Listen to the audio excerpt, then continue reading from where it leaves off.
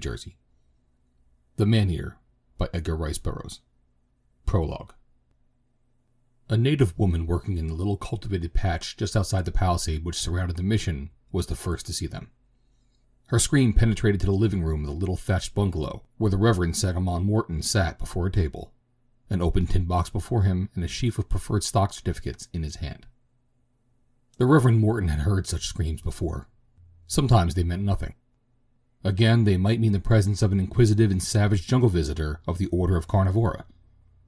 But the one thing always uppermost in his mind, the one great abiding terror of their lives there in the midst of the savage African jungle, was now, as always, the first and natural explanation of the woman's screams to leap to his mind. The Wakandans have come at last. The missionary leapt to his feet, thrust the papers into a long manila envelope, placed them in the tin box, and closed the cover as he hastened across the room to the wide fireplace.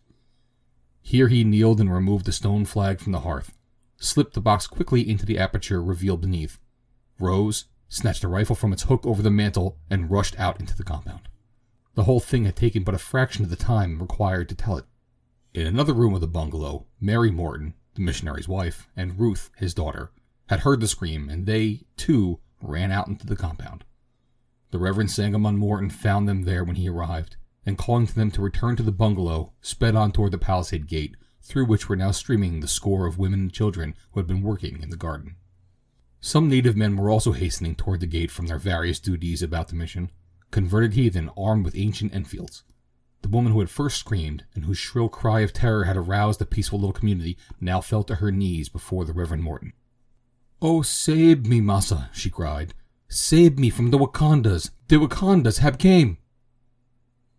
Morton brushed past her and hurried to the gate. He would have a look at the enemy first. The Reverend Sangamon Morton was not a man to be easily stampeded. He had answered to false alarms in the past, and though he never permitted the cry of wolf to find him unready for the inevitable time when it should prove a true cry, he was prone to skepticism until he should have the substantiating testimony of his own eyes. Now, as he passed through the gate, his first glance at the approaching enemy brought a sigh of relief to his lips. Coming out of the jungle were strange black men, it was true, warriors armed with spears and even guns, but with them marched two white men, and at sight of the pith helmets and the smoke from two briar pipes, a broad smile touched the lips of the Reverend Sangamon Morton.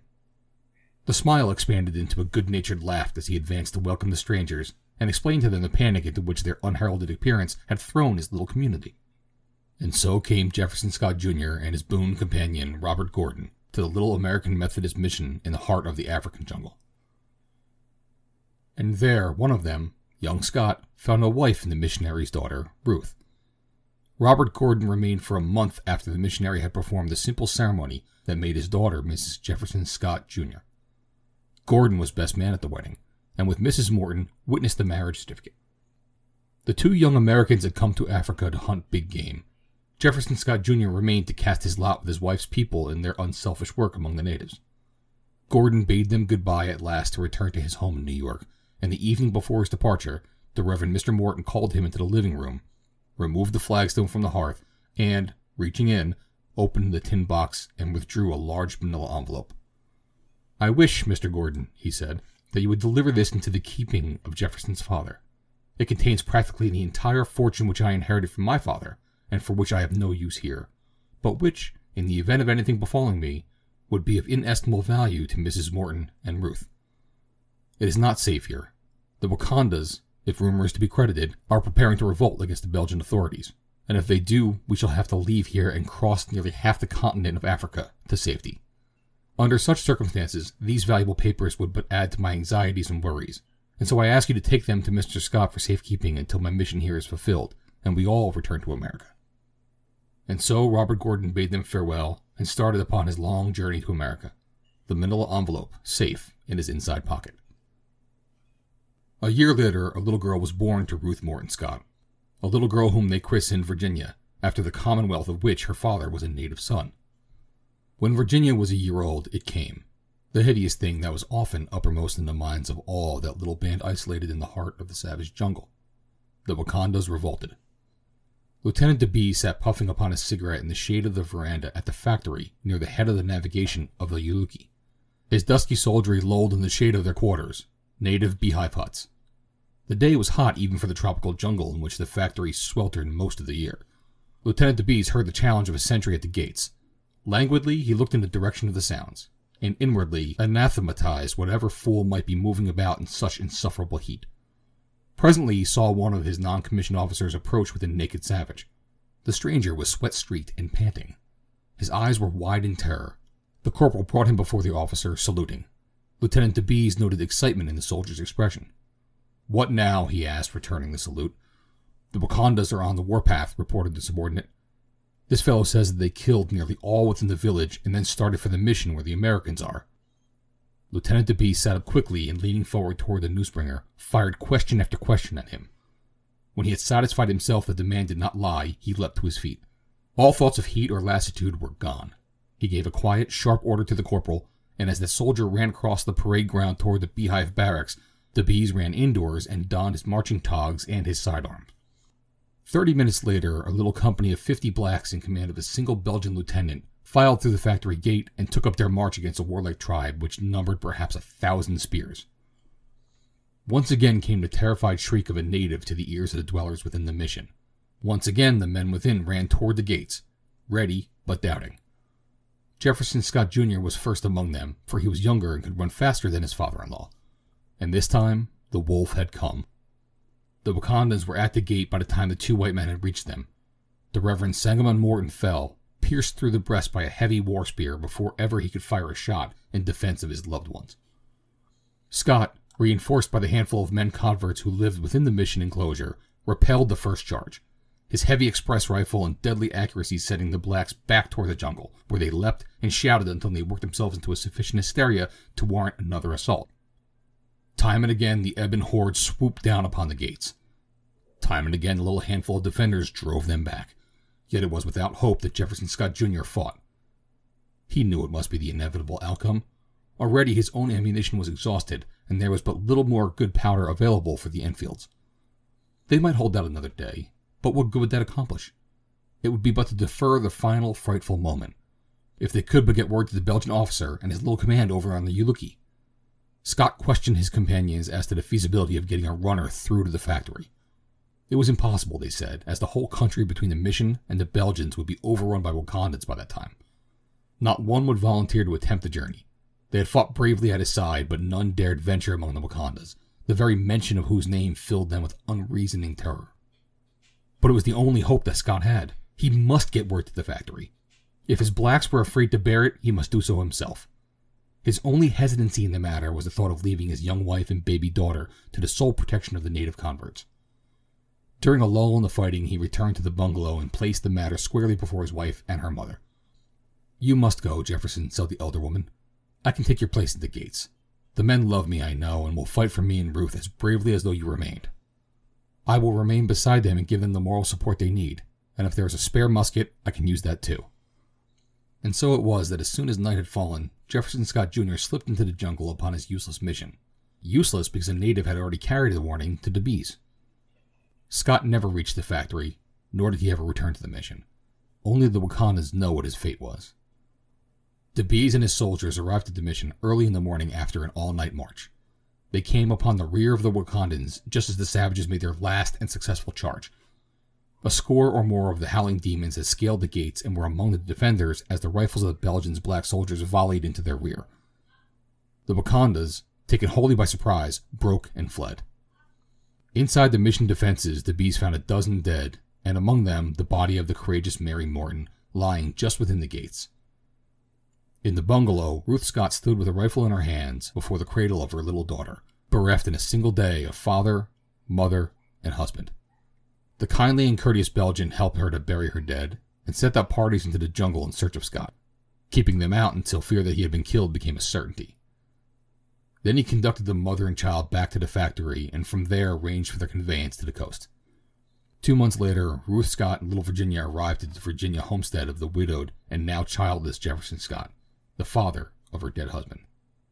When, a year before, Jefferson Scott had learned of his son's marriage, he had not been displeased, though the idea of the boy remaining in Africa was not altogether to his liking. Then had come Robert Gordon with enthusiastic descriptions of the new daughter-in-law and her parents, and Jefferson Scott began to long for the return of his son and the coming of his son's wife to brighten the somber life of the old mansion. Gordon had delivered a long manila envelope into the elder Scott's keeping. Mr. Morton felt that it would be safer here than in Africa, he explained. It contains a considerable fortune in stocks, if I understand him correctly. Then, after a long year, had come the news of the Wakandan uprising and the death of his son and the Mortons. Immediately Jefferson Scott cabled funds to his daughter-in-law, together with instructions that she come at once to him. That same night he took the long manila envelope from his safe to examine the contents, that he might have the necessary legal steps taken to ensure the proper transfer of the certificates to Ruth Scott's name. The manila of the wrapper was of unusual thickness, giving an appearance of bulk to the package that was deceptive, for when he had opened it, Jefferson Scott discovered but a single paper within. As he withdrew this and examined it, a puzzled smile touched his lips. For a moment he sat regarding the document in his hand, then he shook his head and returned it to the envelope. He did not place it again in the safe, but carrying it upstairs, opened an old-fashioned wall cupboard, withdrew a tin box from it, placed the envelope in the tin box, and returned it to the cupboard. 2 months later he welcomed Ruth Morton Scott to his fireside, and from that moment until his death, she was as an own daughter to him, sharing his love with her little Virginia, whom Jefferson Scott idolized. And in the 19 years that intervened, it is doubtful if the manila envelope or its contents ever again entered into the mind of the grandfather. End of prologue.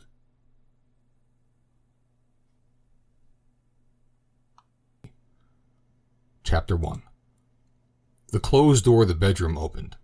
A bent and white-haired old Negro shuffled slowly out, his face buried in a red bandana and his shrunken shoulders heaving to the sobs he could not control.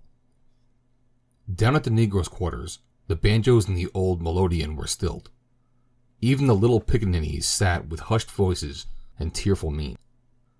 In the big front bedroom of the mansion, 2 women knelt beside a bed, their faces buried in the coverlet, weeping. There were tears, too, in the eyes of the old doctor, and even the stern old Judge Sperry blew his great beak of a nose with unnecessary vigor as he walked to the window and looked out across the broad acres of his lifetime friend. Jefferson Scott was dead. That night, Scott Taylor, the son of Jefferson Scott's dead sister, arrived from New York. Virginia Scott had met him several times in the past, when, as a child, he had visited with his uncle.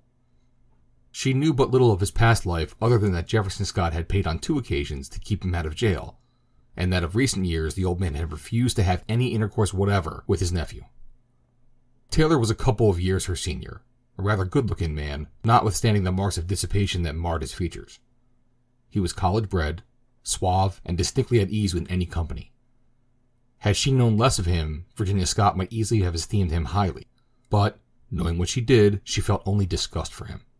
His coming at this time she looked upon as little less than brazen effrontery, for he had been forbidden the house by Jefferson Scott several years before, nor, since then, had he once communicated with his uncle. That he had returned now in hopes of a legacy she knew, as well as though he had candidly announced the fact, and it was with difficulty that she accorded him even the scantest courtesy in her greeting. Judge Sperry, who was searching among Jefferson Scott's papers in the library when Taylor arrived, took one look at him over the tops of his glasses, a look that passed slowly from his face down to his boots, ignored his proffered hand, and returned to his search without a further acknowledgment of the younger man's existence. Taylor flushed, shrugged his shoulders, and turned back to Virginia, but Virginia had left the room. He fidgeted about, his ease of manner a trifle jarred, for a moment or 2, and then, recovering his poise, addressed Judge Sperry. "Did my uncle leave a will?" he asked. "He made a will, sir," snapped the judge, "about a year ago, sir, in which you were not mentioned, sir. He had made no other that I know of. If I were you, sir, I should return to New York. There's nothing for you." Taylor half smiled. "I take it you are looking for the will," he said. "Well, I'll just stick around until you find it. If you don't find it, I inherit half the property, whether you want me to or not." Judge Sperry vouchsafed no reply, and presently Taylor left the room, wandering out across the grounds and down the road toward the little village, where, if there was no acquaintances, there was at least something to drink. Later in the evening, fortified by several Kentucky bourbons, he returned, nor could Virginia's mother bring herself to refuse him the ordinary hospitalities of that old Virginian home, and so he remained, following the body of his uncle to the grave with the other members of the family, the friends, and the servants. and after the funeral he stayed on, watching with as eager eyes as the rest the futile search for the last will and testament of Jefferson Scott, but with hopes diametrically at variance with theirs.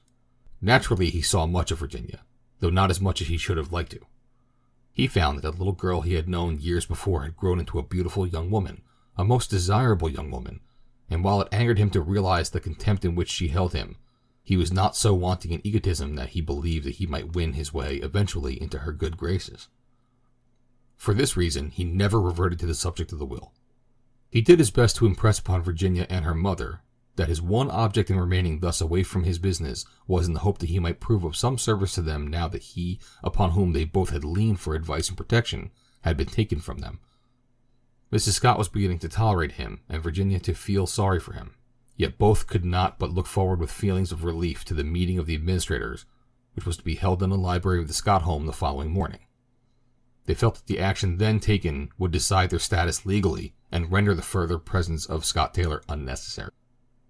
That it had been Jefferson Scott's intention that Virginia should inherit his entire estate, they both knew, and were equally positive that the administrators would adopt every legal means to carry out the grandfather's expressed wish.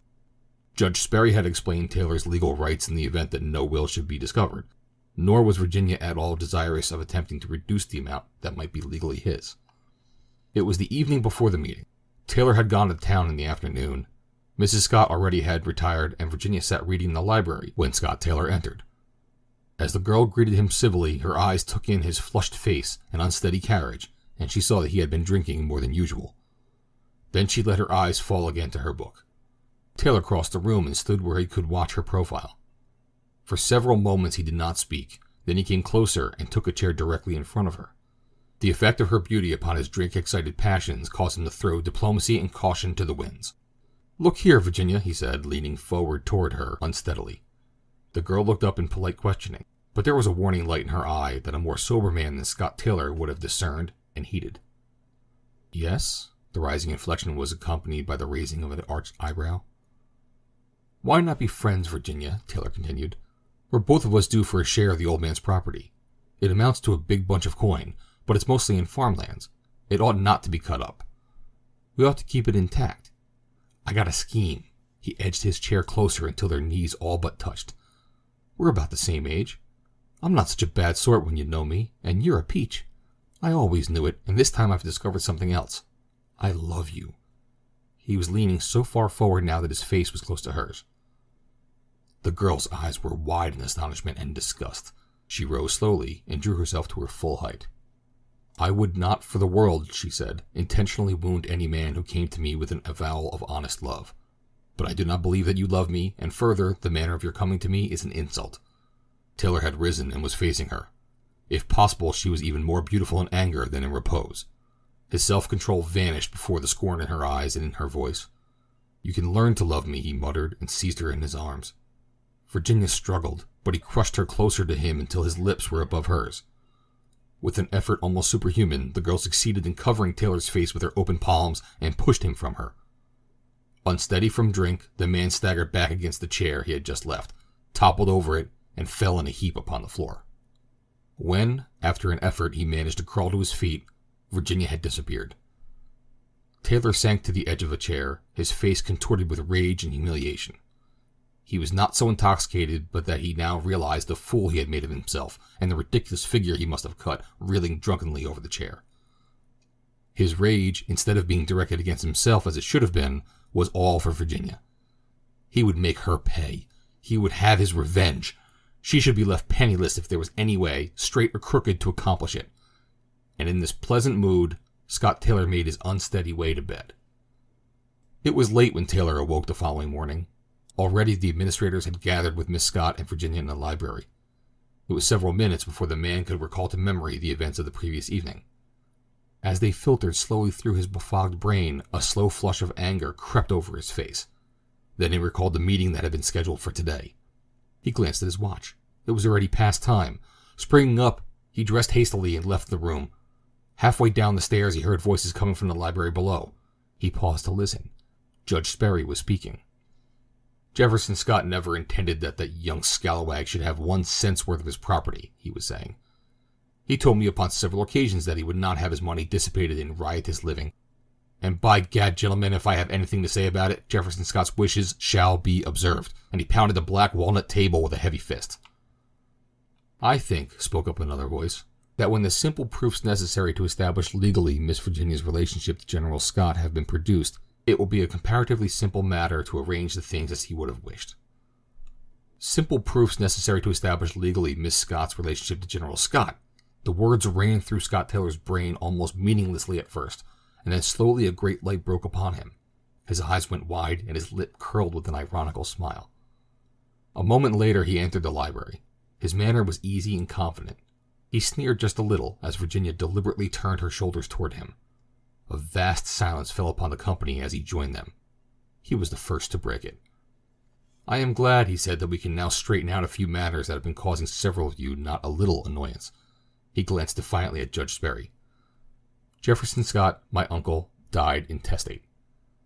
Under the circumstances, and the law, I inherit. I am the sole heir." Mrs. Scott and the administrators looked at the young man in surprise. Virginia kept her back toward him. For several seconds there was unbroken silence. The bald effrontery of Taylor's statement had taken even Judge Sperry's breath away, but not for long. "Sole heir," shouted the old man presently. "Sole heir? Sole nothing. You don't deserve a penny of your uncle's estate, and you don't get a penny of it if I can prevent." "But you can't prevent, my friend," Taylor assured him coolly. "You can't prevent, because as I just said, I am the sole heir." "I presume," bellowed the judge, "that you have more rights here than General Scott's granddaughter?"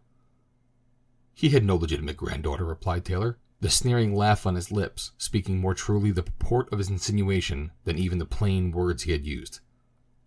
"What? You young scoundrel!" cried Judge Sperry, springing to his feet and taking a step towards Taylor.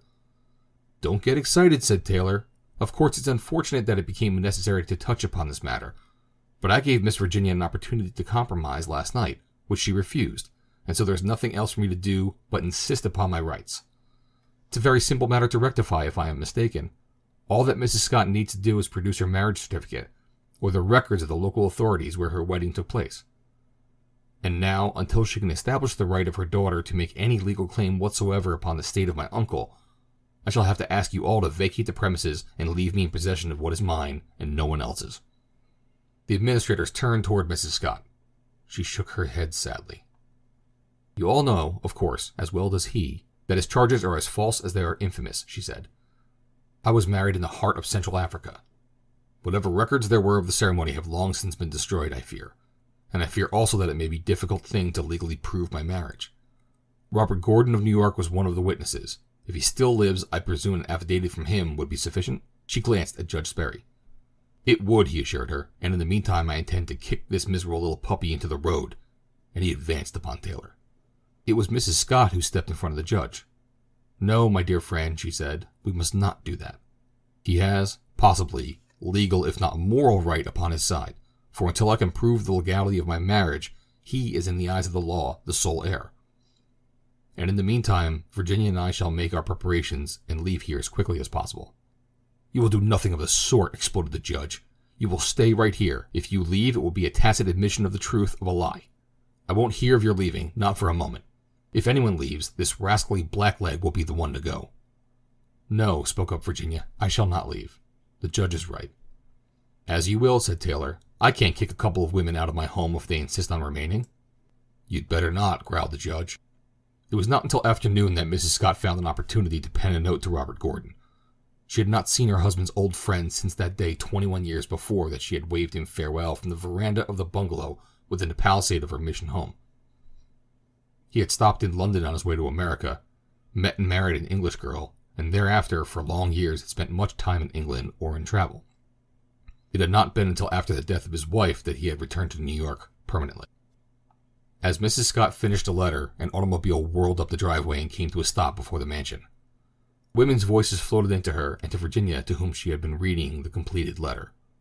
The latter walked over to the open doors, where she glanced out, and then, turning toward her mother with an "Oh, it's Mrs. Clayton and Charlotte," ran out to greet the visitors. Mrs. Scott, as thoroughly imbued with Southern hospitality as a native daughter, dropped her letter upon the desk and followed Virginia to the porch, where she found her friends insisting that she and Virginia accompany them on a drive to the village. As it was too warm for wraps, neither mother nor daughter returned to the house, and only too glad of an interruption to the sorrows and worries that had recently overwhelmed them, entered the machine of the Claytons, and a moment later were whirling down the road in a cloud of dust. Scott Taylor, who had been strolling about the plantation, returned to the house shortly after he had left, and entering through the French windows of the library, chanced to note the open letter lying on the desk. It required no subjugation of ethical scruples upon his part to pick the letter up and read it. The letter ran, "My dear Mr. Gordon, my husband's father, Jefferson Scott, has just passed away, and as certain legal requirements necessitate a proof of my marriage to Jefferson, I am writing to ask that you mail an affidavit to Judge Sperry of this village to the effect that you witnessed the ceremony. My marriage certificate is, I imagine, still in a tin box beneath the hearth of the mission bungalow where father always kept his valuables. But as even it may have been destroyed during the second uprising of the Wakandans, I imagine that we shall have to depend entirely upon your affidavit. I understand that the savages left no stone standing upon another, and that every stick of timber was burned. That was 18 years ago, a year after the massacre in which Jefferson, father, and mother were slain, and so it is rather doubtful if anything remains of the certificate. I am particularly anxious to legally establish the authenticity of my marriage, not so much because of the property which my daughter Virginia will inherit thereby, as from the fact that another heir has questioned my daughter's legitimacy. I write thus plainly to you because of the love I know that you and Jefferson felt for one another, and as well to impress upon you my urgent need of this affidavit, which you alone can furnish. Very sincerely, Ruth Morton Scott. Scottsville, Virginia, July 10th, 19... commented Mr. Scott Taylor with a laugh. Well, I can let this letter go forward with perfect safety, as I happen to know that Robert Gordon, Esquire, died 2 years ago. End of Chapter 1.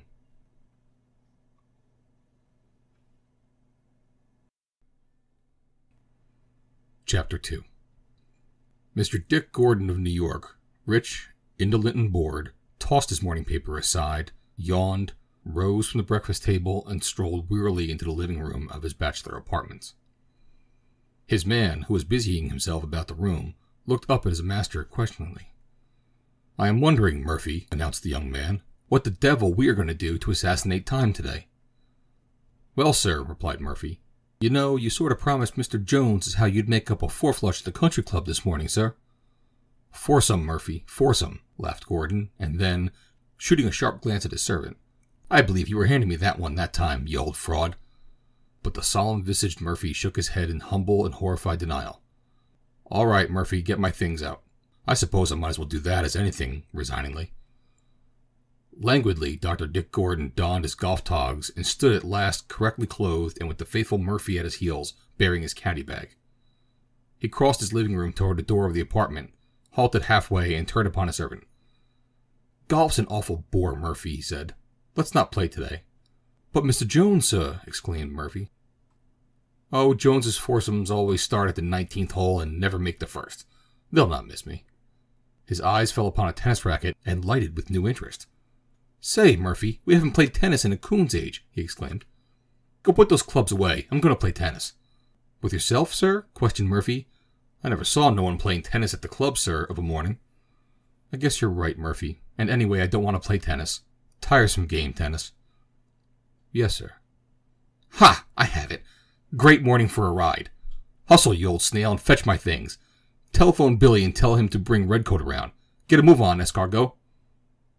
By the time Murphy had attended to the various duties assigned him and returned from the telephone, he found his young master sitting on the edge of a chair with one boot on and the other half so, staring hard at the floor, a weary expression on his face.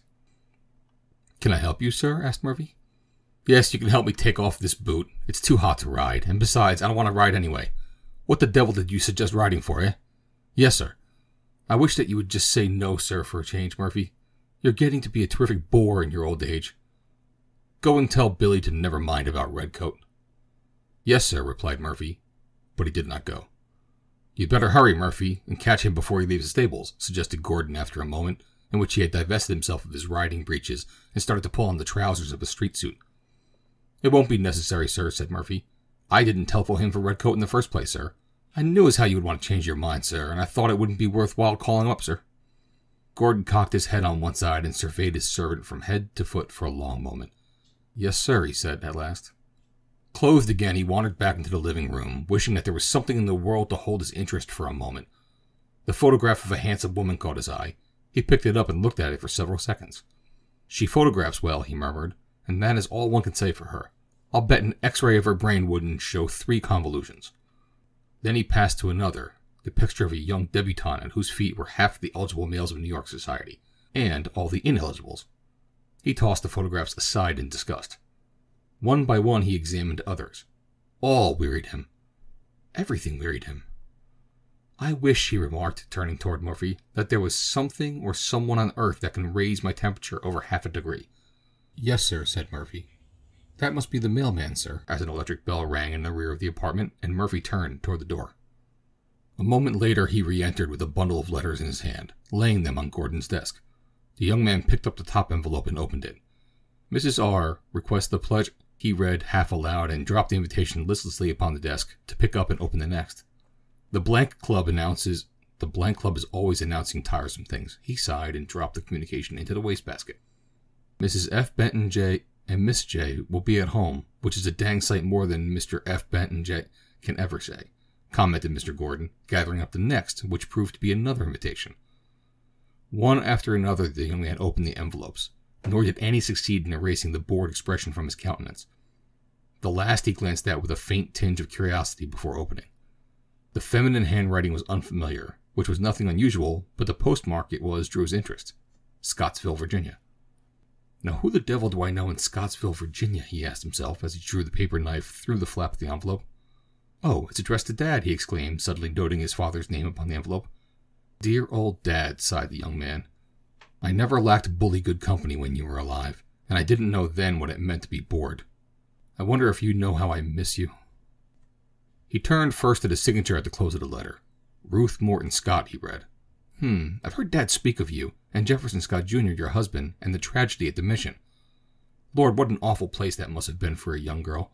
It was bad enough 3 years ago when Dad and I camped among its ruins, but 20 years ago the country must have been awful for white women." As Dick Gordon read the letter through slowly, his face reflected for the first time in days a real interest. Toward the close he muttered something that sounded like, "Damned cad," and then he carefully reread the letter. After the second reading he sat upon the edge of his desk, the letter still in his hand that had dropped to his knee, and stared fixedly and unseeingly at the barbaric pattern of the Navajo rug at his feet. For 10 minutes he sat thus. Then he sprang up, animation reflected upon his face and determination in his every movement. Weariness and lassitude had been swept away by magic.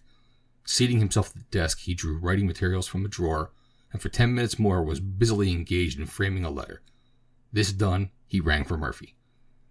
"Skip out and post this, you old tortoise," he shouted, "and then go and book passage for the 2 of us on the first boat that sails directly or makes good connection for Mombasa. Do you know where it is?"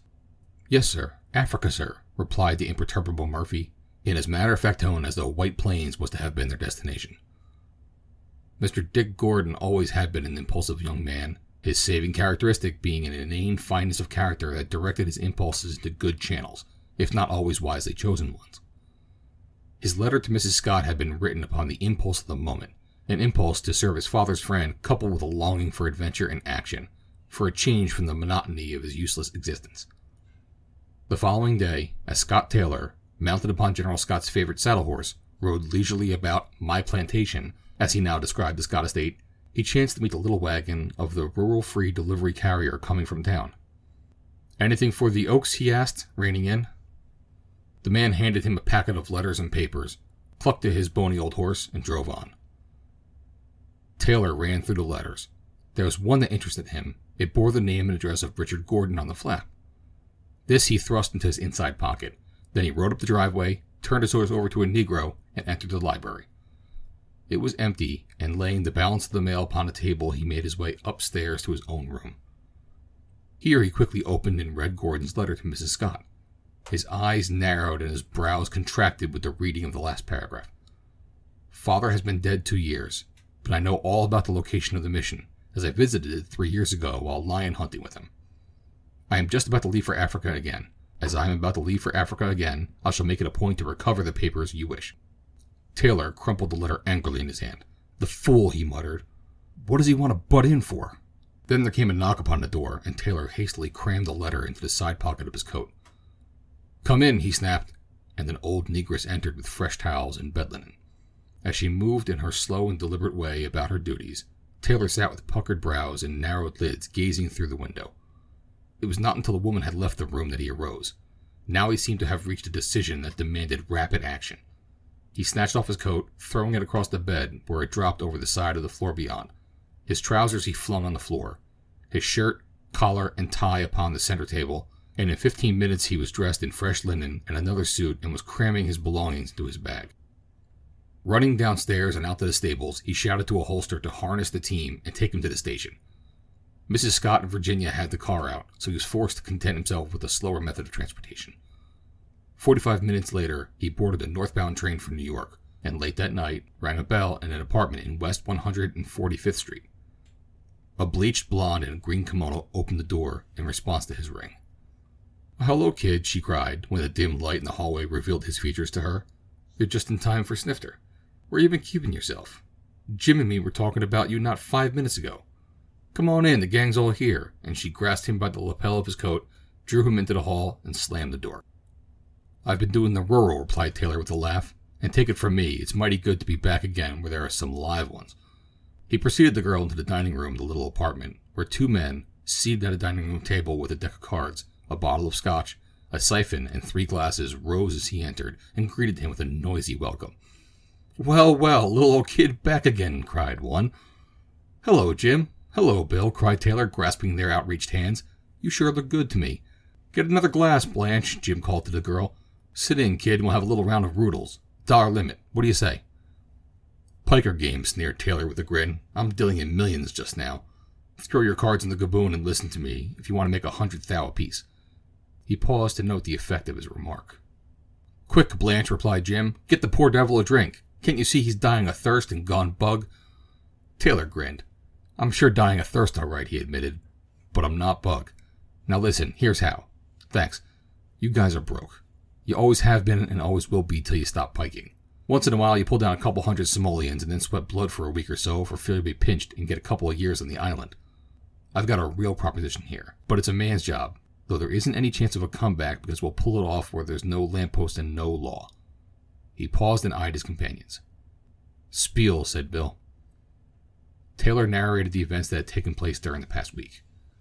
"And now," he concluded, "if this Bedinsky Gordon brings back that marriage certificate, I can kiss all my chance goodbye, for there isn't a court in that neck of the woods that would give me a look in with that Scott chicken if she had the ghost of a case." "And you want us to?" Jim paused. "You guessed it the first time," said Taylor. "I want you to help me follow Gordon, take the paper away from him, and croak him." For a moment, the four sat in silence. "Why do you have to croak him?" asked the girl. "So he can't come back and swear that he's seen the certificate," said Bill. "That'd be just as good as the certificate itself in any court against the kid." "There isn't the least chance of our getting it wrong either," explained Taylor, "because we can lay it all onto the natives or to an accident, and there won't be anybody to disprove it, if we are suspected. But the chances are that we can pull it off without anyone being the wiser." "And what did you say we got out of it?" asked Bill. 100 thou apiece, the day I get the property in my hands," replied Taylor. "If you can get hold of the certificate first, it would be fine and dandy, but we've got to follow Gordon to Central Africa to find out where it is, and by that time he'll have it. So the only chance that we have is to pass him the KO and take it away from him. I'll sure breathe easier after I've seen that piece of paper go up in smoke." James Kelly and William Gooch were, colloquially, short sports.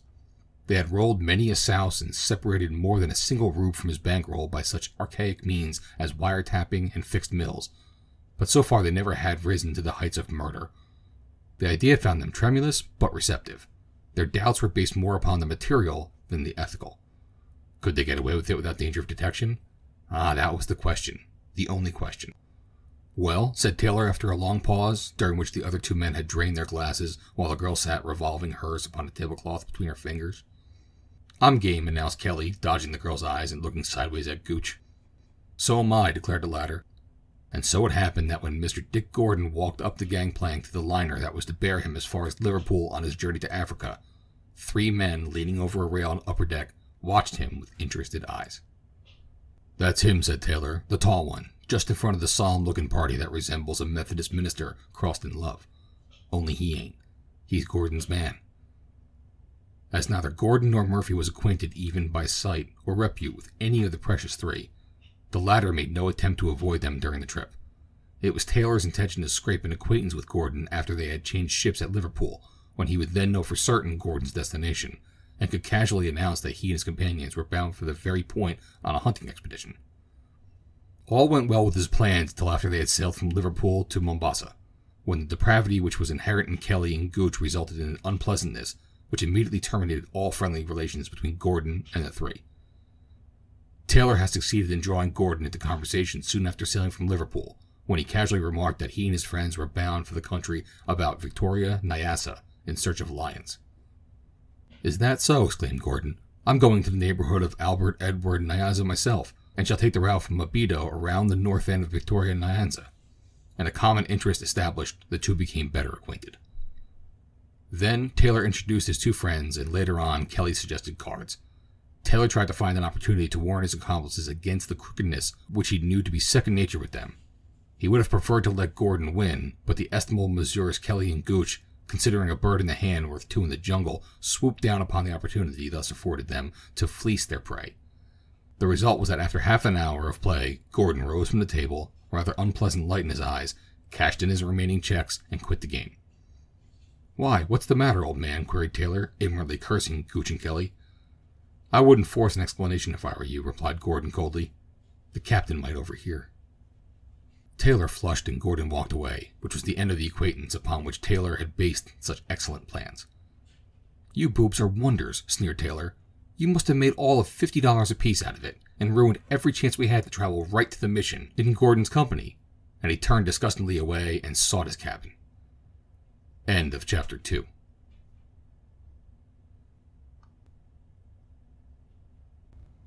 Chapter 3. Sophronia was blithely humming Dixie as she went about her work on the second floor of the Scott house. Occasionally she broke the monotony by engaging in heated discussions with herself. "Yes'm," she said, shaking her head. "I never done like that, Mr. Scott Taylor. He may be po' Miss Doty's boy, but he's po' white trash just the same. Yes'm, and look here," as she pushed the bed out from the wall to ply her broom beneath. "Just look here. There he's gone and left his coat. Shiftless, that's what he is. Throwing his coat around like that." And she seized the garment with a vigorous shake. Throwing the coat across her arm, the negress carried it down to the library, where Mrs. Scott and Virginia were sitting. "Had that Mrs. Scott Taylor's coat," she announced, laying it on the table. "What I gonna do with it? Give it to that good-for-nothing nigger, Samuel?" "No, Sophronia," said Mrs. Scott. "We'll have to send it to him," and she picked up the garment to wrap it for mailing. As she folded it, a crumpled sheet of notepaper fell from a side pocket. Virginia picked it up to replace it in the coat, when, by chance, she saw her mother's name upon the top of the sheet. "Why," she exclaimed, "this is yours, Mother," and she spread the note out, smoothing it on the tabletop. "It's a letter to you. How in the world did it happen to be in Scott's coat?" Mrs. Scott took the note and read it. Then she handed it to her daughter. When Virginia had completed it, she looked up at her mother, her face cloudy and angry. "Why, the scoundrel!" she exclaimed. "He actually has been intercepting your mail." Then she glanced again at the dateline, and her eyes opened wide. "Mother," she ejaculated, "this letter must have come the very day Scott left in such a hurry. It must have been because of this letter that he did leave. What can it mean?" Mrs. Scott shook her head. "I know," announced Virginia. "He has gone to prevent Mr. Gordon from recovering the certificate, or else to follow him and obtain possession of it himself. There could be no other explanation of his hurried departure immediately after the receipt of this letter." "It does look that way, Virginia, but what can we do?" "We can wire Mr. Gordon at once." "What can we say that will not appear silly in a telegram, unless we actually accuse Scott of criminal designs?" argued Mrs. Scott, "and we cannot do that, for we have only conjecture to base our charge upon." "I can go to New York and talk with Mr. Gordon," said Virginia, "and that is just what I shall do." "But, my dear," Mrs. Scott started to expostulate. "But I am," said Virginia determinedly, and she did. To her dismay, she found Mr. Richard Gordon's apartment locked, and apparently untenanted, for there was no response to her repeated ringing of the bell. Then she inquired at another apartment across the hall. Here a houseman informed him that Mr. Gordon's man had told him that he and Mr. Gordon were leaving for Africa. He even recalled the name of the liner upon which they had sailed for Liverpool. What was she to do? Well, the first thing was to assure herself as to whether Scott Taylor had also sailed to Africa, and if not, to arrange to have him watched until she could get word to Mr. Richard Gordon. The taxi that had brought her to Gordon's apartment was waiting at the curb. Descending to it, she gave the driver instructions to take her to the offices of a certain steamship company. She would examine the passenger list and thus discover whether Taylor had sailed on the same boat with Gordon. But after examining the list and finding Taylor's name not among those of the passengers, it suddenly occurred to her that the man would doubtless have assumed a name if his intentions were ulterior. Now she was in as bad a plight as formerly. She racked her brain for a solution to her problem. It would do no good to wire Gordon, for he would not know Taylor if he saw him. And anyway, it was possible that Taylor had not followed him, and that she would only be making herself appear silly by sending Gordon a melodramatic wireless. I only wish, she murmured to herself, that I knew whether or not Scott Taylor had followed him to Africa. How can I find out? And then came a natural solution to her problem: to search for Scott Taylor himself in New York. Her first thought was of a city directory, where she found a Scott Taylor with an address on West 145th Street, and a moment later her taxi was whirling her uptown in that direction. It was with considerable trepidation that Virginia Scott mounted the steps and rang the bell beneath the speaking tube. She feared Taylor and knew that she was doing a risky thing and thus placing herself even temporarily in his power. But loyalty and gratitude towards Richard Gordon, a stranger who had put his life, maybe, in jeopardy to serve her and her mother, insisted that she accept the risk.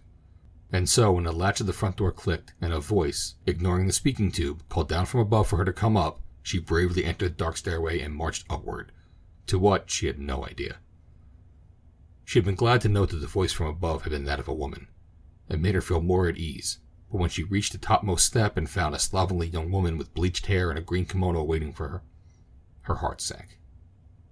"Does Mr. Scott Taylor live here?" she asked. "Yes, but he ain't home." "What do you want? Anything I can do for you?" "Has he left the city?" asked Virginia. The girl's eyes narrowed, and Virginia noted it, but she thought, too, that she saw a trace of fear in them.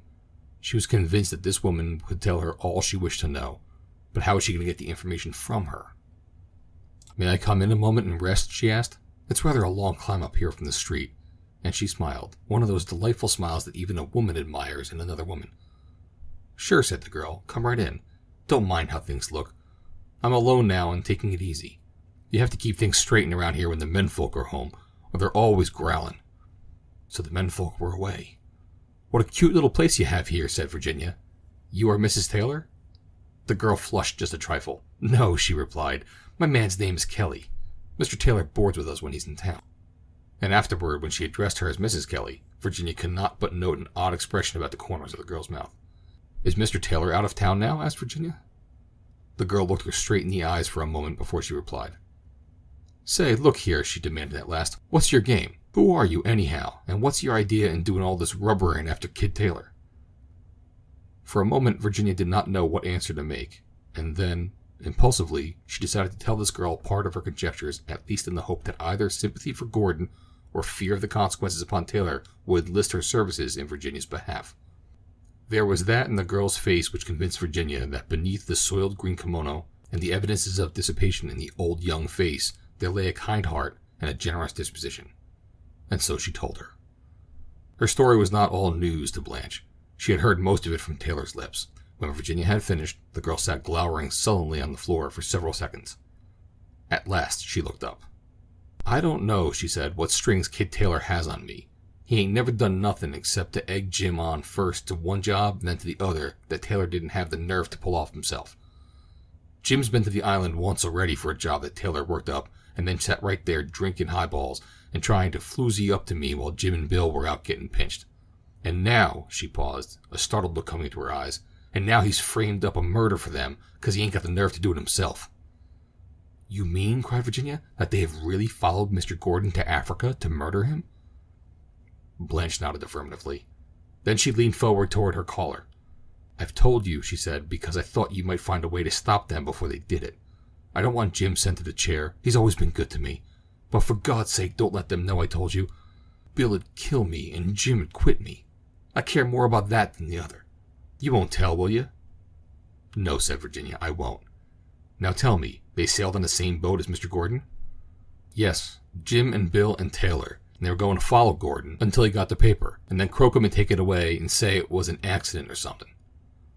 Virginia Scott rose from the chair upon which she had been sitting.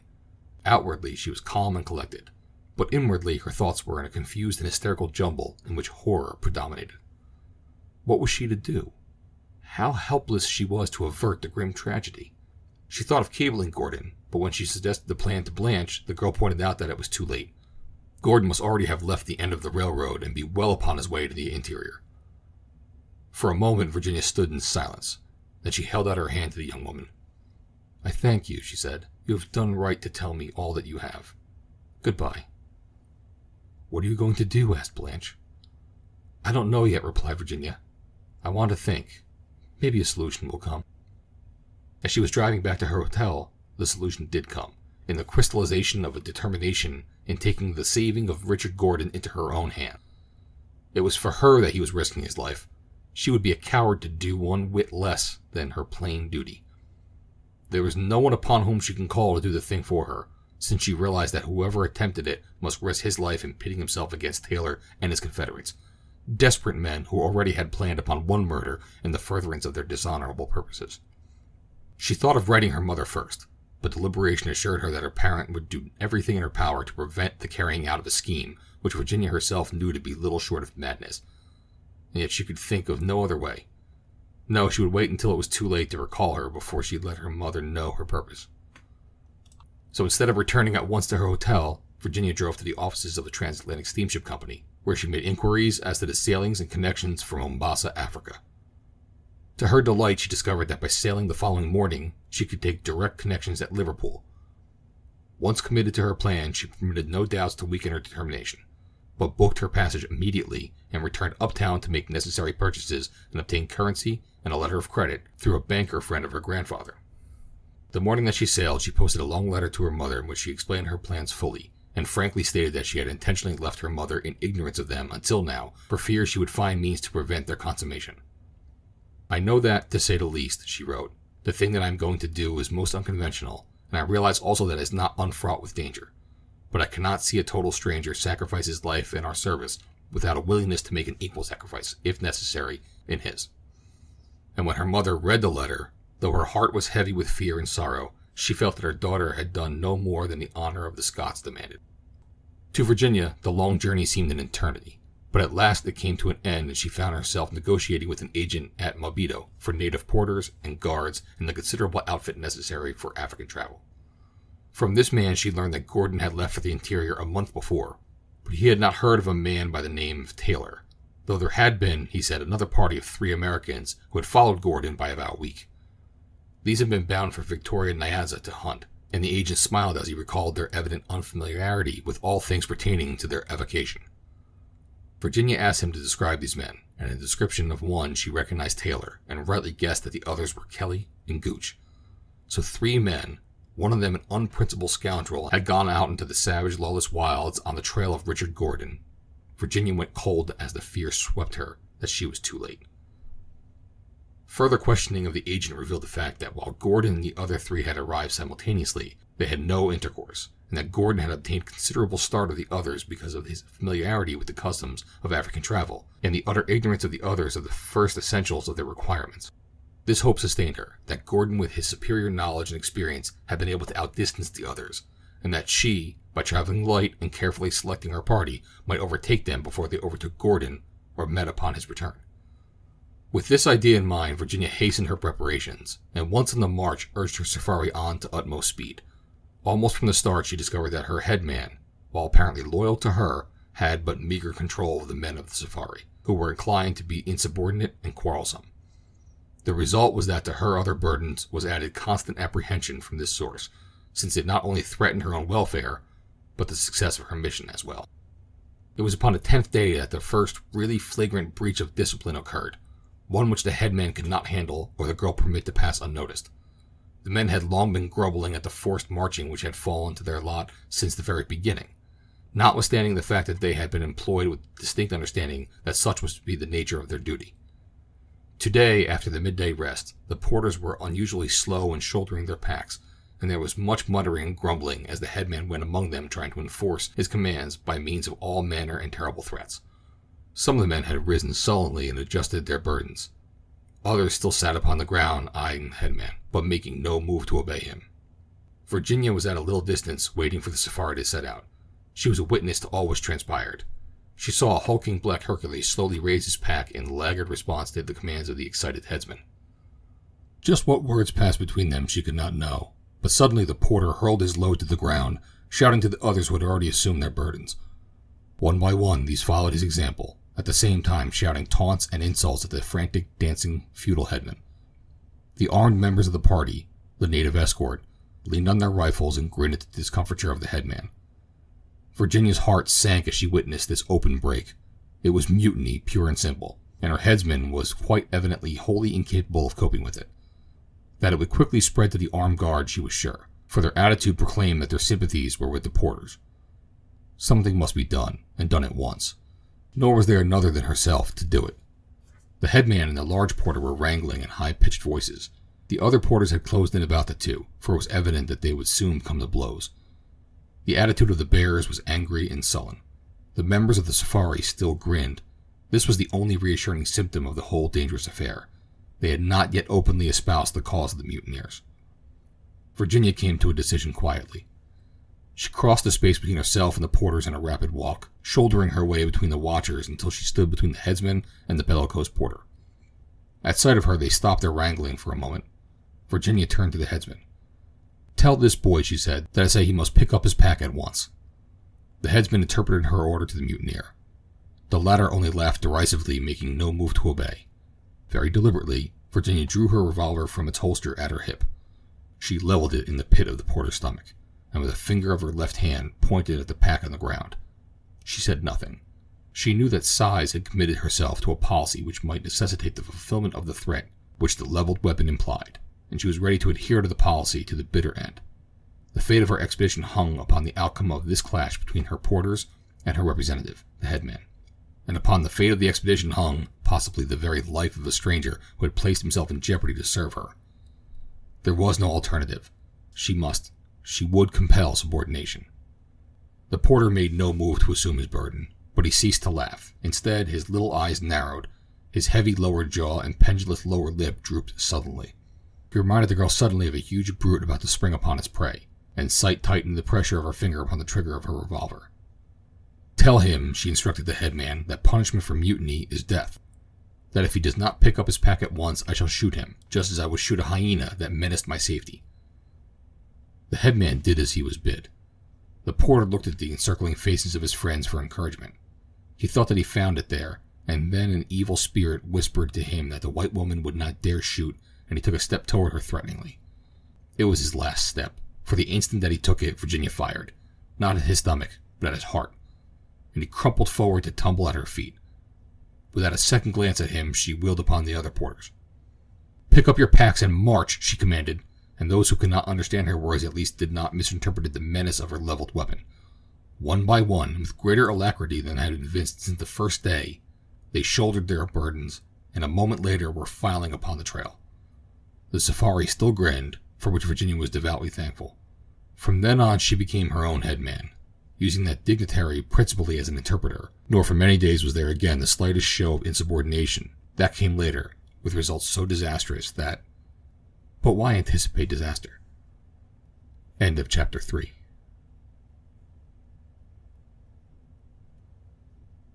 Jersey. Chapter 4. Far to the west, Richard Gordon had penetrated the jungle to the site of the ruined mission. He had scraped around the woods which overgrew the raised walls of the bungalow, and at last he had come upon the flagging of the old hearth. Stone after stone he pried from its place until beneath one he at last came upon a tiny vault, and a moment later his groping fingers touched a rusted tin box that crumpled beneath them. Feeling carefully amid the debris, Gordon had finally withdrew a long manila envelope which had withstood the ravages of time.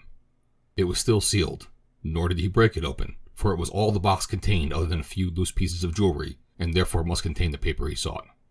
Dick Gordon was elated by the success of his adventure. He had feared that even the old hearth might have disappeared and the paper with it, for he had no means of knowing how complete had been the Wakanda's demolition of the mission, as upon his former visit he had seen no sign of the old chimney and fireplace. Early the following morning he set out upon the return journey toward the coast, confident that no further obstacles other than those ordinary to African travel lay between him and the delivery of the packet safely into the hands of Mrs. Scott. How could he guess that to the east of him 3 American crooks bent upon nothing less than his death barred his way to the coast? That they were making short marches and slow ones was of little moment to the 3. They soon had tired of the hardships of African travel, and finally gave up the hope of overtaking Gordon before he reached the mission. To waylay him upon his return would answer their purpose quite as well, and so when they came at last to a village through which Gordon must pass upon his return to the coast, it required little discussion of the question to decide them to await him there. In view of generous gifts, the native chief welcomed them to his hospitality. He set aside a commodious hut for the three whites. They unstoppered numerous bottles of Irish whiskey, and the blacks brewed their native beer. The visit was a long-drawn bacchanalian revel, which the whites found more to their taste than long, tiresome marches and the vicissitudes of ever-changing camps. But one day, the peace of the community was rudely startled. A lion seized upon an unwary woman working a little patch of cultivated ground outside the village. Her screams brought out the warriors and the whites, but the lion dragged his prey into the jungle. Her screaming ceased, nor was she ever seen again. The natives were terrified. They besought the whites to help them, to go forth with their guns and slay the man-eater. But though they hunted for 2 days, no trace of the marauder could they find. Then the blacks dug a pit and baited it with a live goat, and lest the lion escape even this, they set a watch upon the pit that the whites might be called when the lion approached. Nor did they have long to wait. Scarce had they secreted themselves when a huge lion stepped majestically from the brush. Rising his massive head, he sniffed the air. His lower jaw rose and fell. The slaver dribbled from his jowls. Deep in his throat rumbled a low thunder, and presently at his side appeared a sleek lioness. For a moment they stood thus, their yellow eyes sometimes boring straight ahead as though to pierce the thicket behind which the trembling natives crouched, or again moving slowly up and down the trail. Presently the lion's head went up in a quick movement of arrested attention. Instantly he froze to rigid immobility. His sensitive nostrils dilated and contracted. The tip of his tail moved. Aside from these, he might have been chiseled from living gold, so magnificent he was. Upwind, in a little clearing, 2 antelope browsed. Now and again the graceful male raised his horned head to sniff the air, his great wondering eyes scanning the surrounding jungle. Then he would lower his muzzle again and resume his feeding, yet ears and nose were always upon the alert. The Judas breeze, kissing the soft coats of the antelope as it passed, bore down to the nostrils of the lions the evidence of the near presence of flesh, of tender, juicy, succulent red flesh. The king turned his royal head once towards his consort. A sound that was half-sigh breathed from his great throat. Was it a message? A command? Who may say? The lioness settled herself into a comfortable position in the long grass, and her lord moved silently away, upwind, toward the unconscious antelope.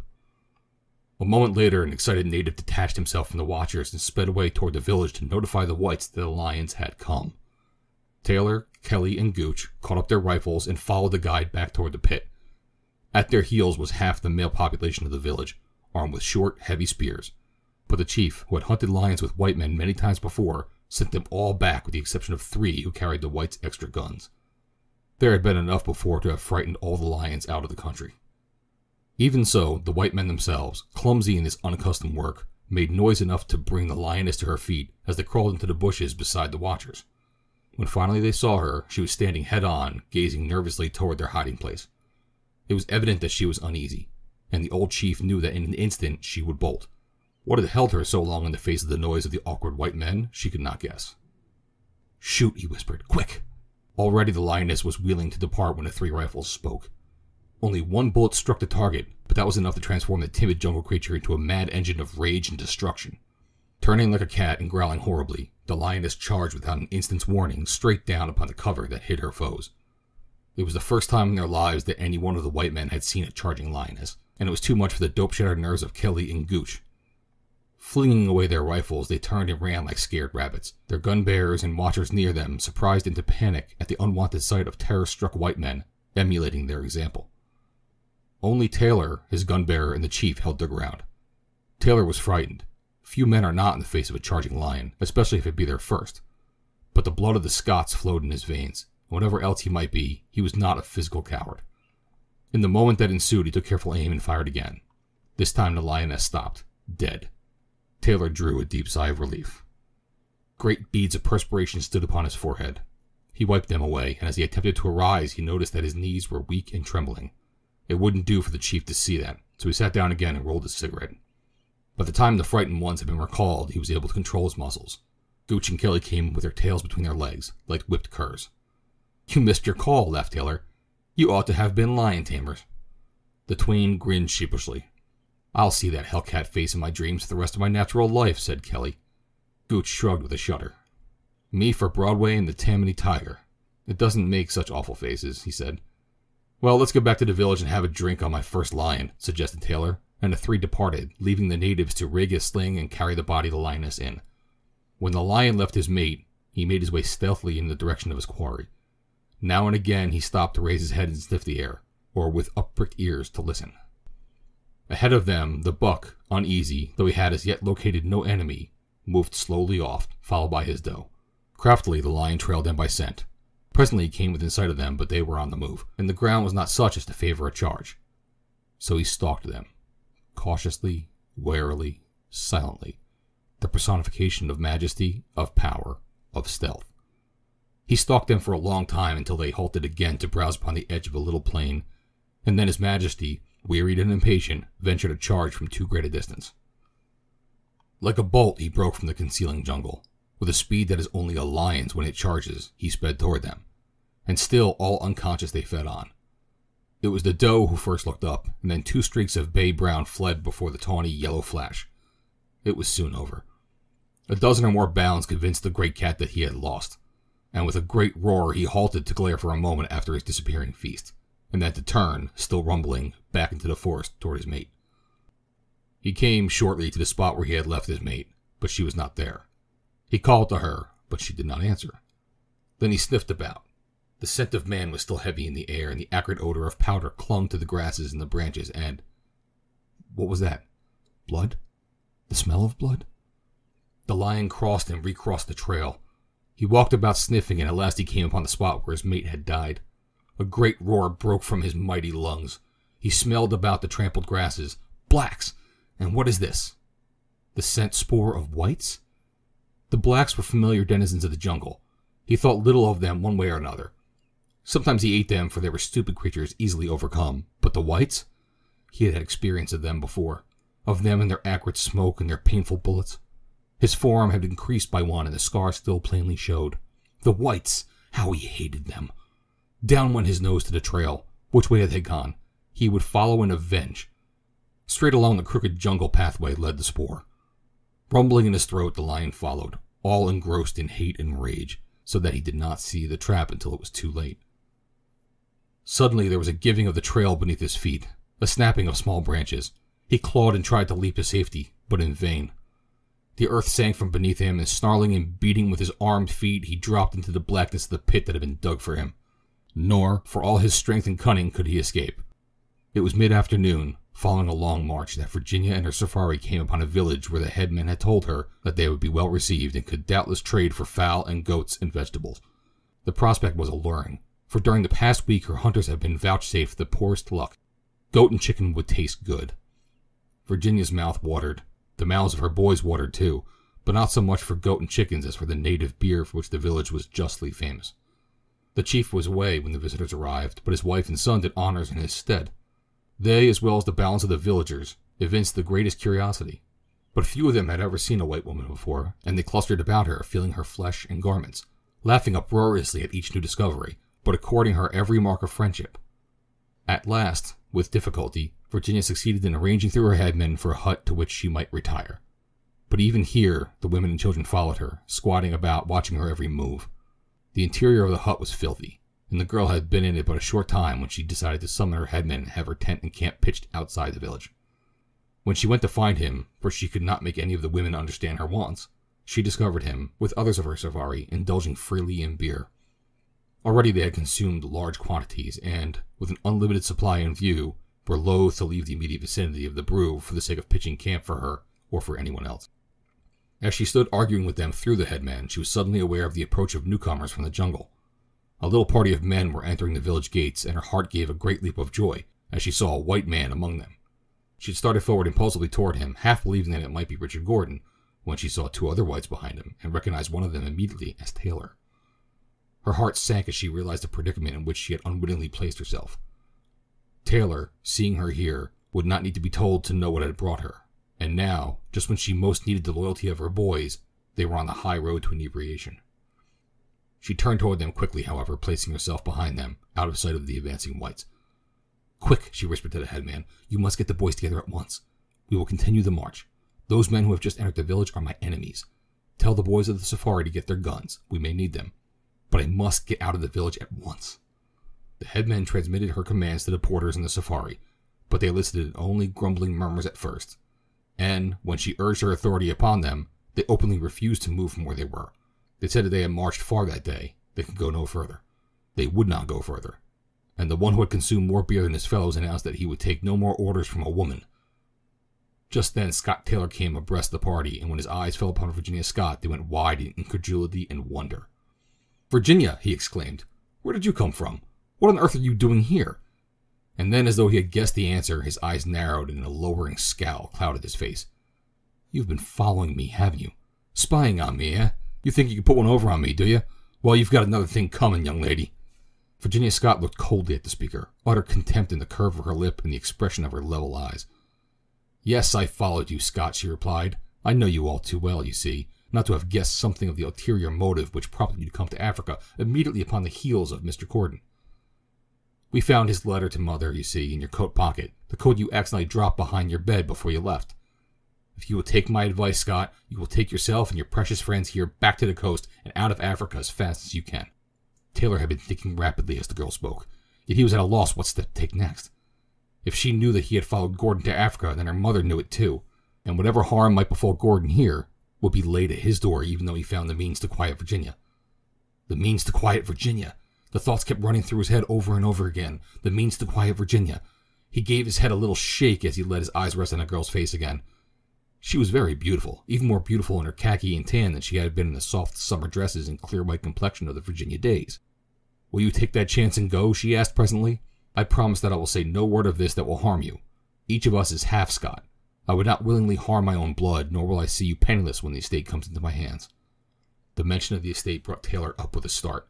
It also brought a gleam into the eyes of Kelly and Gooch, who had been interested listeners to the conversation. Kelly leaned toward Taylor. "If you go back, kid," he asked, "who's going to pay me and Bill the 100,000 apiece?" "I'm not going back, you fool," said Taylor. "I've come too damn far to go back now." "What are you going to do, Scott?" Virginia asked the question in an even voice. She well knew the moment was fraught with hideous possibilities for her. "The first thing I'm going to do," growled Taylor, "is to put you where you can be watched, and where you won't get another chance to go and blab all you know or think to Mr. Bodinsky Gordon." He stepped quickly to the girl's side as he spoke, and though she reached for her revolver, his hand was too quick for her and the weapon was wrenched from her grasp before she could use it, and use it she most certainly should had she the opportunity. Taylor seized her wrist, and he stood there holding her, scowling down into her face. Virginia returned the scowl and spoke a single word loud enough for the other whites to hear. "Coward!" That single word was filled with loathing and contempt supreme. It stung the man as would no torrent of invective. It stung and roused all the brute within him. With an oath he jerked the girl roughly after him as he turned and crossed the village street. Straight toward the hut occupied by himself and his two associates he dragged her. At his heels came Kelly and Gooch. "Get a rope," snapped Taylor as they were inside. "We'll trust this vixen until we can plan what is best for her. And anyway, we haven't had that drink yet of my first lion." Gooch found a rope, and together the three men bound the girl securely. Then they went out to the hut, taking a bottle of whiskey with them. After they had left, Virginia exerted every effort to free herself of her bonds, but strain as she would, she could not slip them an inch. The afternoon wore on. She could hear loud talk and laughter of the drinking whites and blacks, and she trembled as she thought what the return of those three, flushed with drink, might mean to her. And night fell, and still she lay a prey to grim terror and the physical tortures of her bonds, and the unclean mats upon which they had thrown her. End of chapter 4.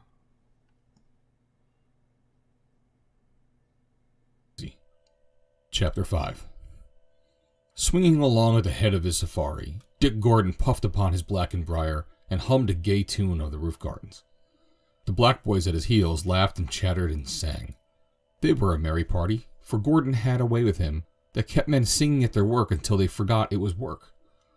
He could get more miles out of a safari than many a hardened and hard old explorer, for he treated his boys like children, humoring or punishing as seemed best, but never permitting an injustice, never nursing an irritation, and never letting them forget that he was the master. From headman to meanest porter, they loved him, respected him. Each thought that he would wade through blood for the big singing Bwana. But they were sooner to find that it was easier to think than to wade, when the chances were even that the blood might be their own. They were nearing a native village where beer flowed like water, and Gordon, having had one previous experience of the place and the effects that it had upon his men from 2 consecutive marches, had decided to camp short of the village and pass it on the fly in the morning. They had come almost to the spot he had selected for their camp, when the roars of a lion, almost at his feet, brought Gordon to a sudden stop at the verge of a pit cunningly hid in the trail.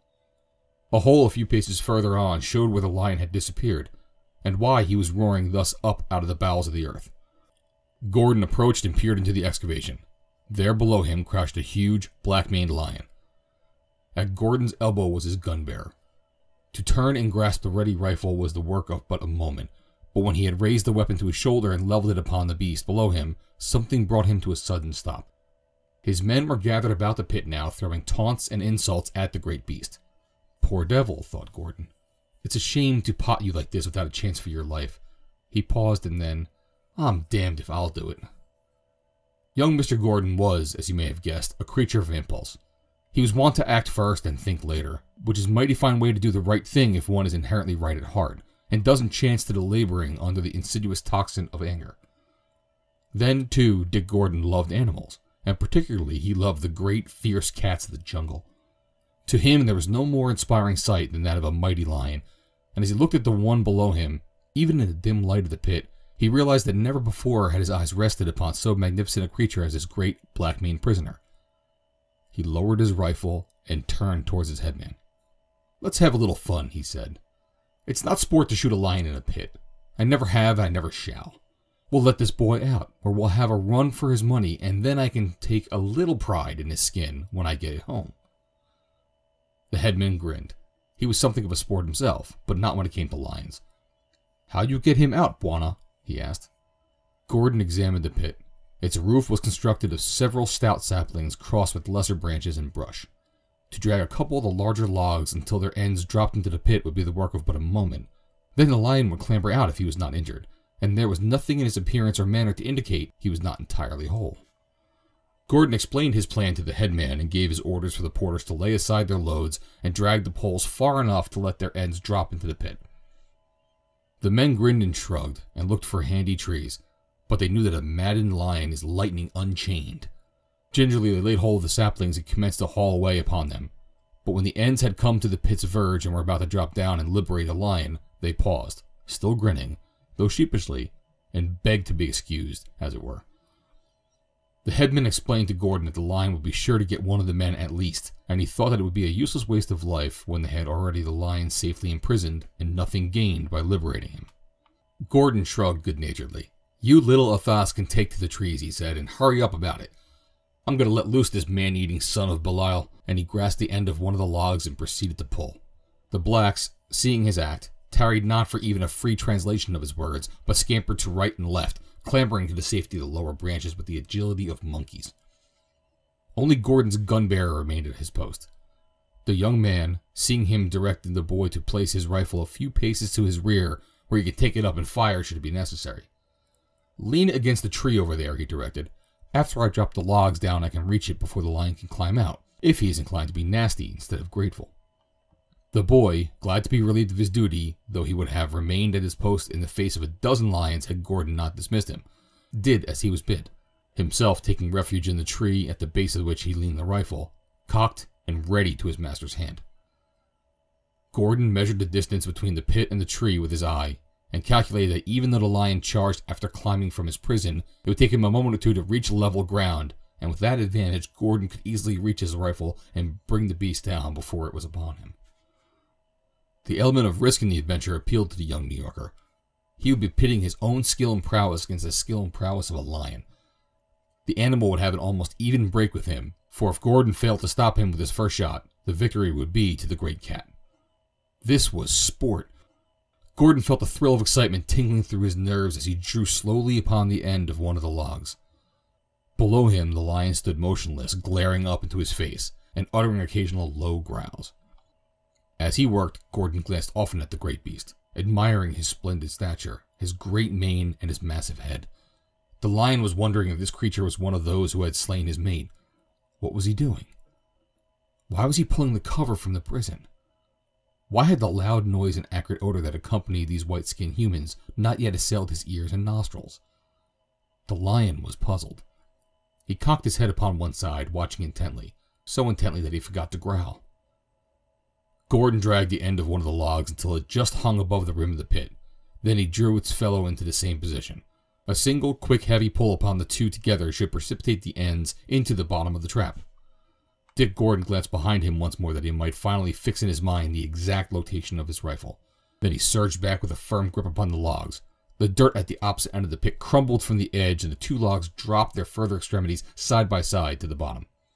At the same instant, Gordon turned and ran for his rifle. The lion leapt nimbly to one side to avoid the falling logs, instantly grasped their significance to him, and with an agile leap was upon them and at the edge of the pit by the time Gordon had covered half the distance to the tree where his gun leaned, ready to his hand. Seeing the man fleeing, the lion gave a single terrific roar and burst into full speed of the charge. The natives in the trees screamed loudly to Gordon. The man turned his head, thinking the lion must be already upon him, and in the little instant his eyes were taken from his path, his foot caught in the protruding root of a creeper, and he was down. But for this he might have reached his weapon and put in one good shot. Even now he started to scramble to his feet and race on, but even as he half rose, a great body struck him from behind and hurried him back to the earth. A great, tawny, hairy body that towered above him, grim and terrible. 1,000 thoughts raced through Dick Gordon's mind in the brief instant that the lion stood over him. He thought of his revolver and his knife in their holsters at his side. As a last resort he would use them. He had heard of men being in positions similar to his own and of escaping unharmed, of the lions leaving them for some unaccountable reason without inflicting even a scratch upon them.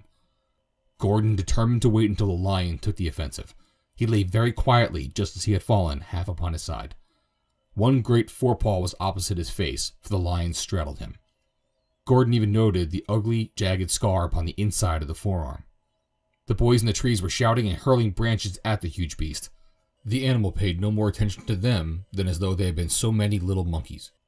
He lowered his mighty head and sniffed the body of his prey. Gordon could feel the muzzle touching his back lightly, and the hot breath upon his neck and cheek. The lion was puzzled. This was not one of those whom he sought. For several minutes that seemed an eternity to Gordon, the beast stood above him. What was he thinking? Could it be that he was searching through his savage brain for an explanation of the man's act in releasing him from captivity? Who may say? But this we do know, that with one great paw he turned Gordon over on his back, sniffed him from head to foot, looked straight in his face for a full minute, and then turned and stalked majestically down the trail, leaving unharmed the puny creature whose career one closing of those mighty jaws would have terminated forever. Scarce believing that he can credit his own senses, Gordon rose slowly to his feet and gazed after the lion. Behind him, his boy slid down from the tree and, seizing Gordon's rifle, ran forward and thrust it into the man's hand. Thus awakened from the stupor of the shock he had received, Gordon mechanically threw the weapon into the hollow of his shoulder. Quickly at his sights covered a spot in the middle of the beast's back just behind the shoulders. The trigger finger pressed slowly back. The blacks, all silent now, awaited in breathless expectancy the shot that was never fired. For a moment Gordon stood thus like a statue. Then, with an impatient shake of his head, he lowered the weapon. "I can't do it," he muttered. "The beast could have killed me, but didn't. If I killed him now, I'd be less than a beast. I wonder why he left us. Could it have been gratitude? Shucks, gratitude nothing. He was hungry, or else the boys frightened him away." And at the latter thought, Gordon could not repress a grin as he recalled the great carnivore's apparent utter contempt for the yelling natives. And as he stood watching the leisurely departure of the king until he was hidden by a turn on the trail, the belief that it might have been gratitude insisted upon obtruding itself upon his thoughts. "Anyway," he said half aloud, "it'll make a pretty story, even if it's not the true explanation." His boys had all descended from their trees by this time and were crowded around him, chattering to one another and loudly expatiating upon the wondrous feats of bravery they would have performed if... Gordon broke in upon this afterclap. "Come," he said, "take up your packs. We ought to be near the stream that passes beside the beer village. We'll make camp as soon as we strike it." A half hour later they found a suitable spot for their camp, and Gordon, protected by a mosquito net, stretched himself in his hammock to enjoy the luxuries of a pipe and a book before the evening meal should be prepared.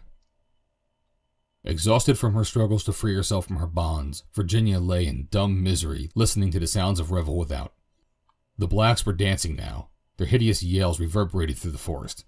The dancing light from the great fire they had built to illuminate the scene of their orgy rose and fell fitfully across the open entrance of the hut in which the girl lay. Her own men would be joining in the mad revel, she well knew. No use to appeal to them. Already they had shown the caliber of their loyalty.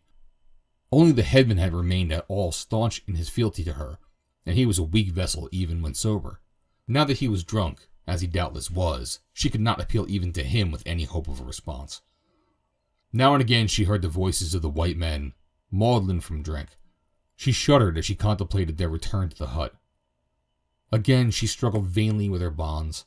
Hope was well nigh extinguished, for what hope could there be for her here among these wild savages and cruel, relentless whites? As the blacks danced and the whites drank with them, another creature than Virginia Scott heard of the bacchanalian noises of their drunken revel. A great, black-maned lion, grim and silent, prowled about the palisade, sniffing and listening. Now and again he would halt, with his head cocked upon one side and his ears uppricked. Then he would resume his tireless pacing. Round and round the outside of the enclosure he paced his stealthy beat. Occasionally a very low moan escaped his lips. A weird, blood-freezing moan that, happily for the peace of mind of the revelers, was drowned out by their hideous noises. What were his intentions? That he seemed searching for something or someone appeared evident. Once or twice he paused and, lifting his head, measured the distance to the top of the palisade. To the very gates had he followed the spoor of the white men who had slain his mate. For them he had come. Were they within? He could not catch their scent, but though he had circled the palisade village several times, his sensitive nostrils had discovered no spoor fresher than that which ended at the village gates. His brute sense told him that they must be within. Why did he hesitate? He was no coward, but neither was he any fool. He knew the powers and the purpose of guns and spears, and he knew too that once within the palisade with the man people, while all were awake, he might be killed before he had accomplished the revenge upon which he was beat. And so he bided his time. A fierce and terrible thing, padding noiselessly through the black night just beyond the palisade. The night wore on slowly. Less and less became the sounds of revelry as one by one blacks succumbed to the influence of their native beer and the white man's whiskey. Presently, Taylor rose unsteadily and made his way toward his hut, staggering a little, for it was his boast that he could carry his load like a gentleman. Virginia, wide-eyed and sleepless, saw him approaching. In the extremity of her fear, she rolled to the far side of the hut to lie there silent and motionless in the hope that he had forgotten her presence and would not notice her. Taylor, sober, might be appealed to in the morning. There must be a fiber of chivalry somewhere in the soul of any man in whose veins flowed the honored blood of the Scots. But Taylor, drunk, would be adamant to any influence counter to his passions. From the darkness of her corner, Virginia saw how slightly he staggered, and her hopes renewed. He might not be so badly intoxicated as she had feared, but as he lurched through the low doorway, her heart sank, for he called her name aloud in the thick voice that belied the steadiness of his carriage. She did not reply, and he crossed the hut, stooping and feeling for her with his hands. Presently he touched her, and an ah of satisfaction broke from his lips. "'Lo, sweetie," he mumbled. Virginia did not answer, feigning sleep instead. He grasped her by the shoulder and shook her. "Wake up, kid," he shouted. "I'll show you I'm not such a bad sport. There's crooks out there want me to croak you, but I'm a gentleman. I won't croak you if you treat me right." He dragged her to a sitting posture and put his arms about her. She could not push him away or fight him off, for her arms were pinioned behind her. "Scott," she cried, "think what you're doing. I am your own cousin." "First cousin once removed," he corrected.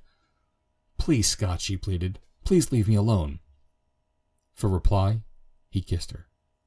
"You beast!" she cried. "No beast," he assured. "To show you what a good fellow I am, I'm going to take these ropes off you," and he commenced to fumble with the knots. Virginia saw a ray of hope now in his drunkenness. Sober, his reason would have warned him against releasing her, but drunk he had all the foolish assurance of drunkenness. The knots baffled him. He drew his hunting knife and cut the cords. "Now," he said, "you can show me how much you love me," and again he seized her and strained her to him. At his hip swung a revolver. Virginia had coveted it from the first. Now it was the work of but a moment to snatch it from its holster and press it against the man's stomach. "Take your hands off me," she said, "or I'll pull the trigger," and she poked the muzzle against his ribs. Taylor knew in an instant what she had accomplished, and it sobered him. Slowly his hand crept down to seize hers where it held the weapon close against him. "Put up your hands," she warned him, "and put them quickly. I shall take no chances, Scott, and I'll give you my word that I'd breathe freer if you were dead." The man raised his hands above his head, and Virginia sprang to her feet. "Now stay where you are," she commanded. "Don't come out of this hut before morning. If you do or make any attempt to stay or recapture me, I shall certainly make it my sole point in life to kill you before I am retaken." Slowly she backed across the floor toward the doorway. She would arouse her men, and at the point of Scott's revolver force them to accompany her from the village. She was desperate, for she knew that worse than death was the best that she could hope for from Scott Taylor. It was with a sigh of relief that she passed the low portal, and found herself in the pure air of the moon-bathed tropical night. A prayer of thanksgiving was on her lips, but it was never breathed, for scarce as she emerged from the interior of the hut, than she was roughly seized from behind with the revolver wrenched from her grasp. End of Chapter 5.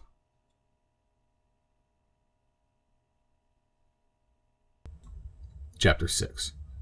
As Virginia turned to struggle with her captors, she saw that they were Taylor's two accomplices, and now Taylor, released from the menace of the revolver, rushed from the hut in assistance of his fellows. It required the combined strength of the three to subdue the girl, who was fighting with the strength of desperation for life, and more than life. But at last they overcame her and dragged her back into the hut. Here they shoved her to the far side and, panting from their exertions, stood glowering at her. Taylor was wiping blood from his hand. Virginia Scott, in the extremity of her need, had been transformed in the moment of battle to a primordial she-thing, and as her first human ancestor might have done, had fought with teeth and nails against her assailants. Kelly, too, had felt her strong white teeth sink into his flesh, and Gooch bore a long scratch from temple to chin. Exclaimed the latter. "We'd order have croaked her in the first place." Taylor was eyeing the girl through narrowed lids. All the beast that was in him shone from his evil eyes. He turned and whispered quickly to Kelly and Gooch. "Are we in on it?" asked the former. Taylor nodded. "I don't care," he said. "And then we give her the KO and put her away behind the hut," supplemented Gooch. "The ground's soft, and the digging'll be easy."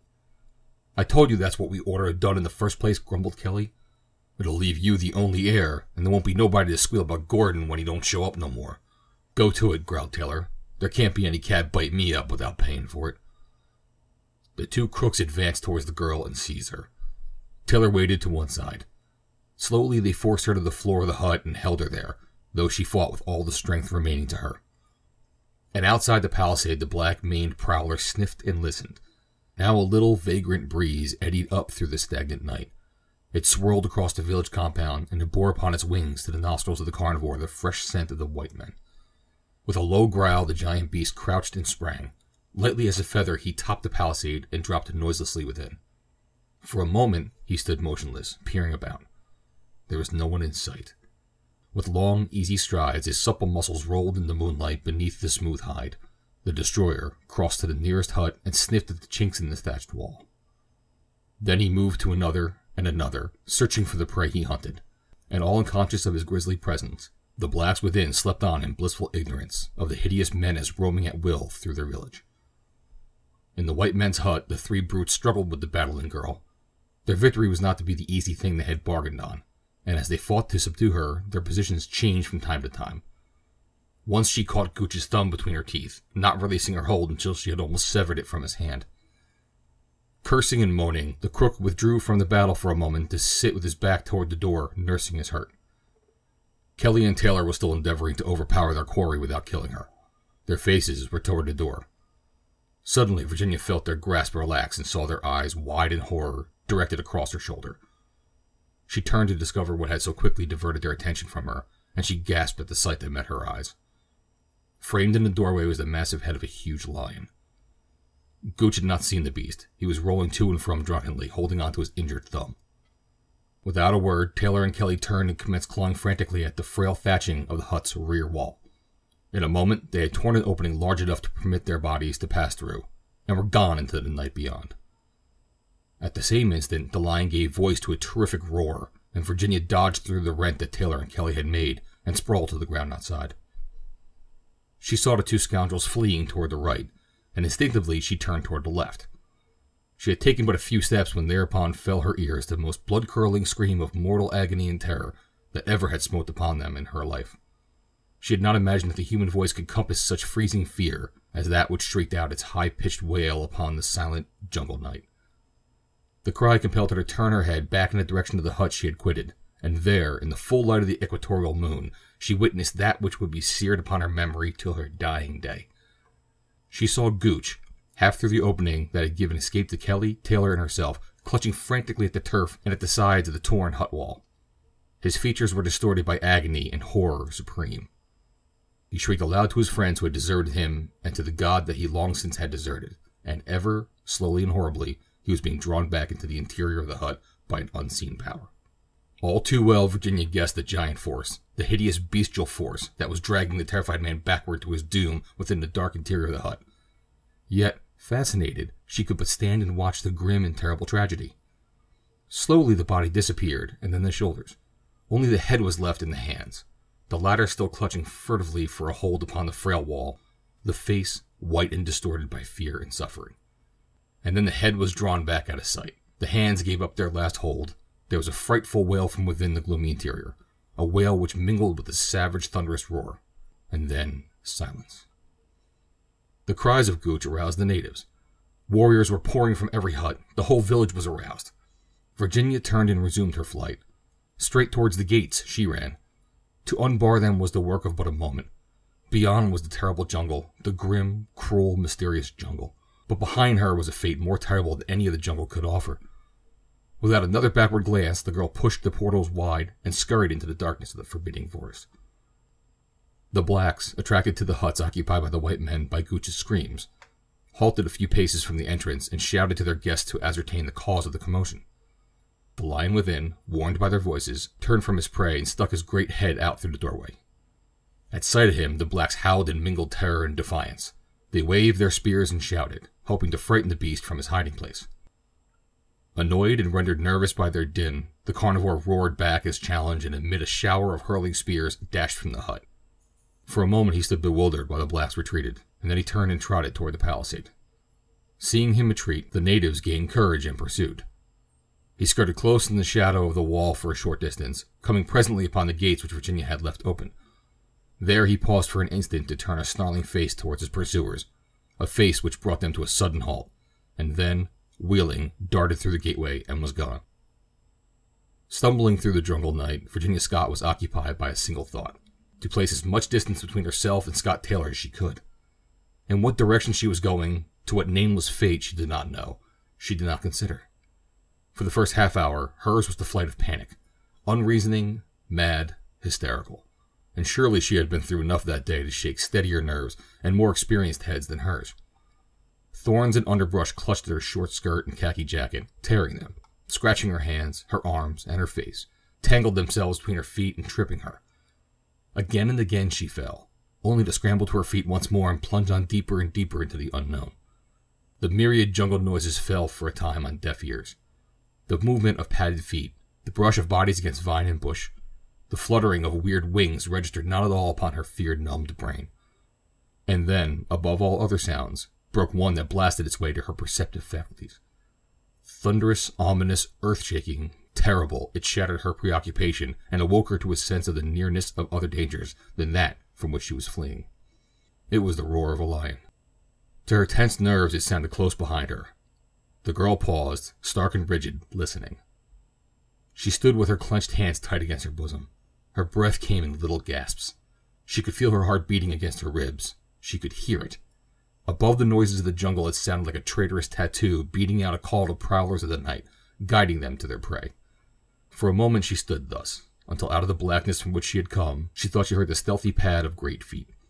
With a shudder and a little gasp, she turned again to flee from this new menace. On she stumbled, bruised, bleeding, hopeless.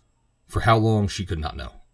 Time had ceased to exist in the mean, and man made units of seconds, minutes, or hours, each heartbeat measured in eternity.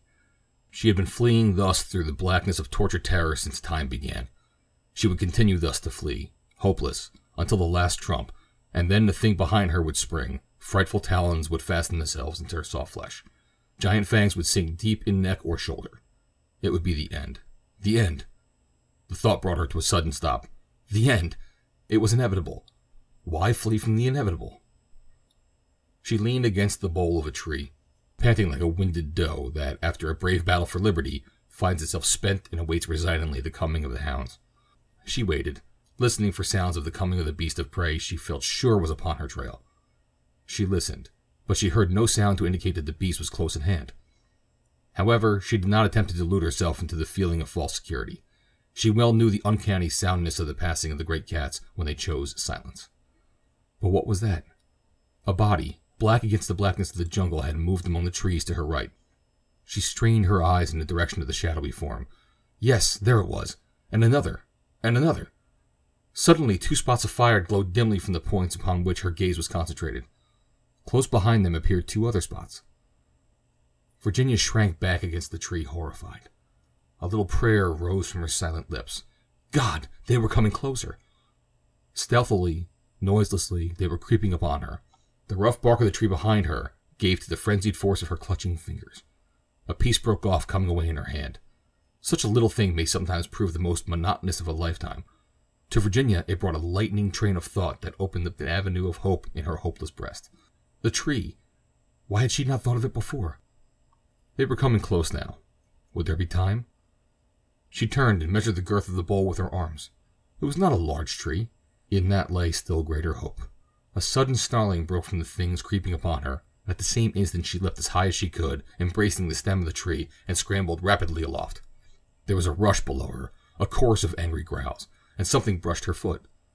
She heard the click of jaws snapping together below her, and then she drew herself to the comparative safety of the lower limb. With reaction came faintness and a giddy dizziness that threatened to plunge her from her sanctuary, but she clung desperately, and after a moment regained control of herself. Then, painfully and wearily, she crawled a little higher among the branches until she found a spot where she could recline in greater safety and comfort.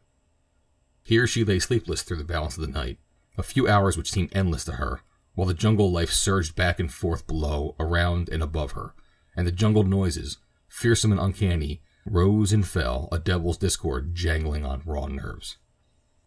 Through those long hours Virginia sought, by planning, some ray of hope for the future, but each essay in this direction brought her to a dead stop against the blank wall of fact.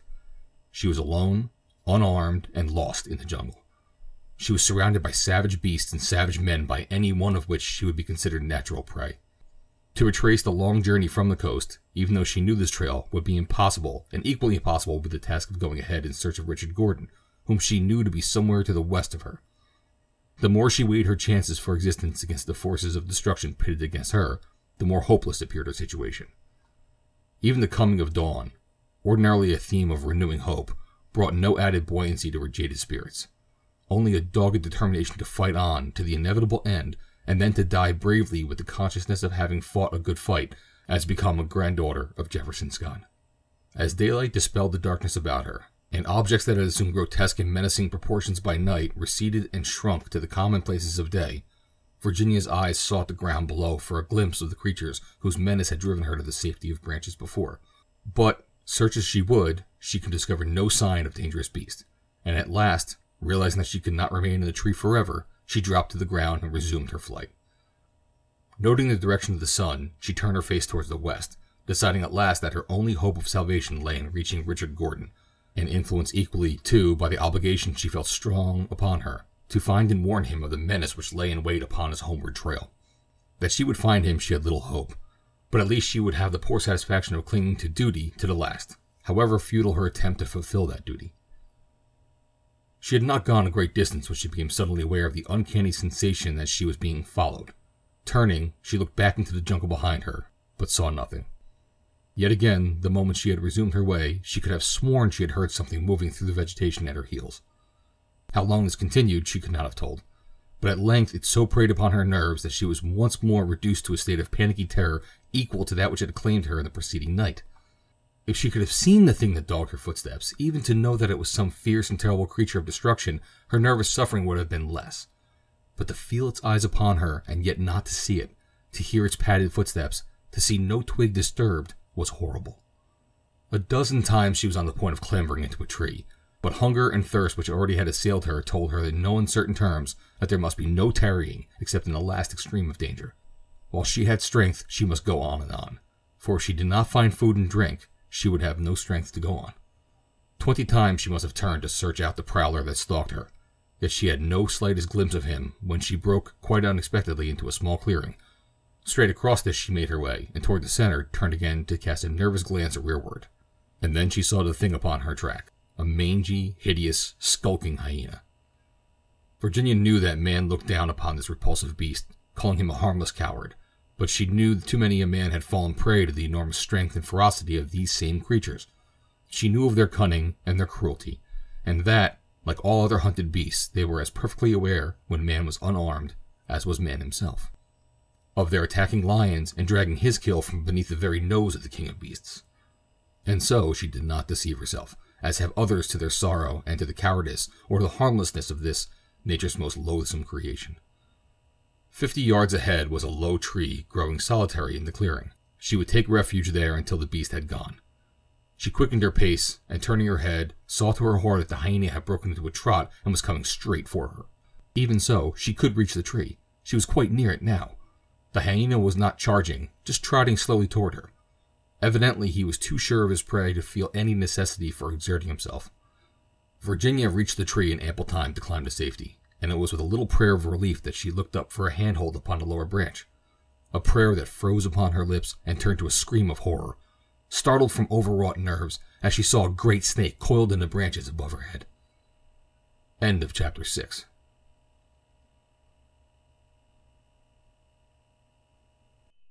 Chapter 7. When daylight broke upon the village from which Virginia had escaped, it found Taylor and Kelly, shaken but sobered, preparing to set out in search of Virginia. In the jungle outside the palisade they had buried the torn remains of what had once been William Gooch, and then they gathered their men together and set forth upon the trail of the girl. Spreading out in a great circle, 2 or 3 together, they beat the jungle in all directions. Chance led the 2 whites with a handful of men toward the west, and a shred of torn khaki clinging to a thorn bush put one of the natives upon her trail. After that, it was easy, and the party made rapid progress in the wake of the fleeting girl. Into the west, another camp was astir. Breakfast was served and disposed of, and Dick Gordon, humming "It's Nice to Get Up in the Morning," shouldered a light sporting rifle, and with his gun bearer at his heels with his express, set out along the coastward trail ahead of his safari. The day was beautiful. Gordon was happy. Broadway held more pitfalls than the jungle. His was but a happy, carefree jaunt to the coast. He was already commencing to feel sorry that his quest was over and his outing past its zenith. Back to the humdrum of civilization. He shrugged disgustedly. Not an untoward occurrence upon the entire trip. The monotony of New York had followed him into the wilds of Africa. He had been born evidently to the commonplace. Adventure shunned him. And then, directly ahead, and so close that it sounded shrill upon his ears, rose the scream of a terrified woman. Gordon leapt forward at a rapid run. In a dozen paces he broke from the jungle in a small clearing to a sight which surprised him no less than it would the presence of a Numidian lion loose upon Fifth Avenue. He saw first a disheveled white girl clothed in torn khaki, her hair loosened and fallen about her shoulders. In her hand was a broken branch, and snarling about her was a huge hyena, closing in, ready to charge. Before either the girl or the beast realized that a new factor had been precipitated into their encounter, Gordon had thrown his rifle to his shoulder and fired just as the hyena charged. With a yelp of agony, the hideous creature tumbled over and over almost to the girl's feet, and as it came to rest, 2 more bullets pinged into its carcass, finishing it forever. Gordon had run forward, stopping only momentarily to fire, and an instant after his last shot he stood before the girl, looking down at her with astonishment and incredulity written large upon his countenance. She looked up at him in equal astonishment. He saw her reel, and dropping his rifle, steadied her with his arm. "In the name of all that is holy," he said, "who are you, and what are you doing here alone in the jungle?" "You are Mr. Gordon." He nodded. "Yes, my name is Gordon, but how in the world did you know that, and who are you?" "I am Virginia Scott," she replied. She was still trembling and unstrung.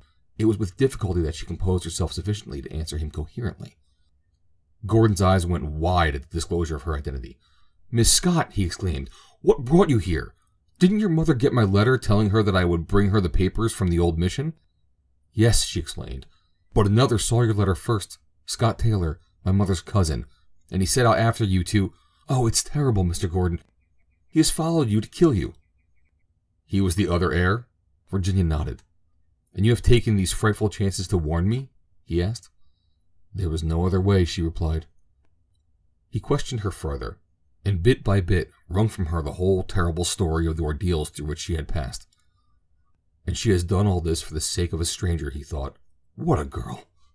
He had been watching her closely as she talked, and he found it difficult to take his eyes from her face. It was a very beautiful face. Even the grime and the dirt and the scratches could not conceal that fact. You have done a very wonderful thing, Miss Scott, he said. A very brave and wonderful and foolish thing. I thank God that I found you in time. I shudder to think what your fate would have been had chance not led us together at the right moment.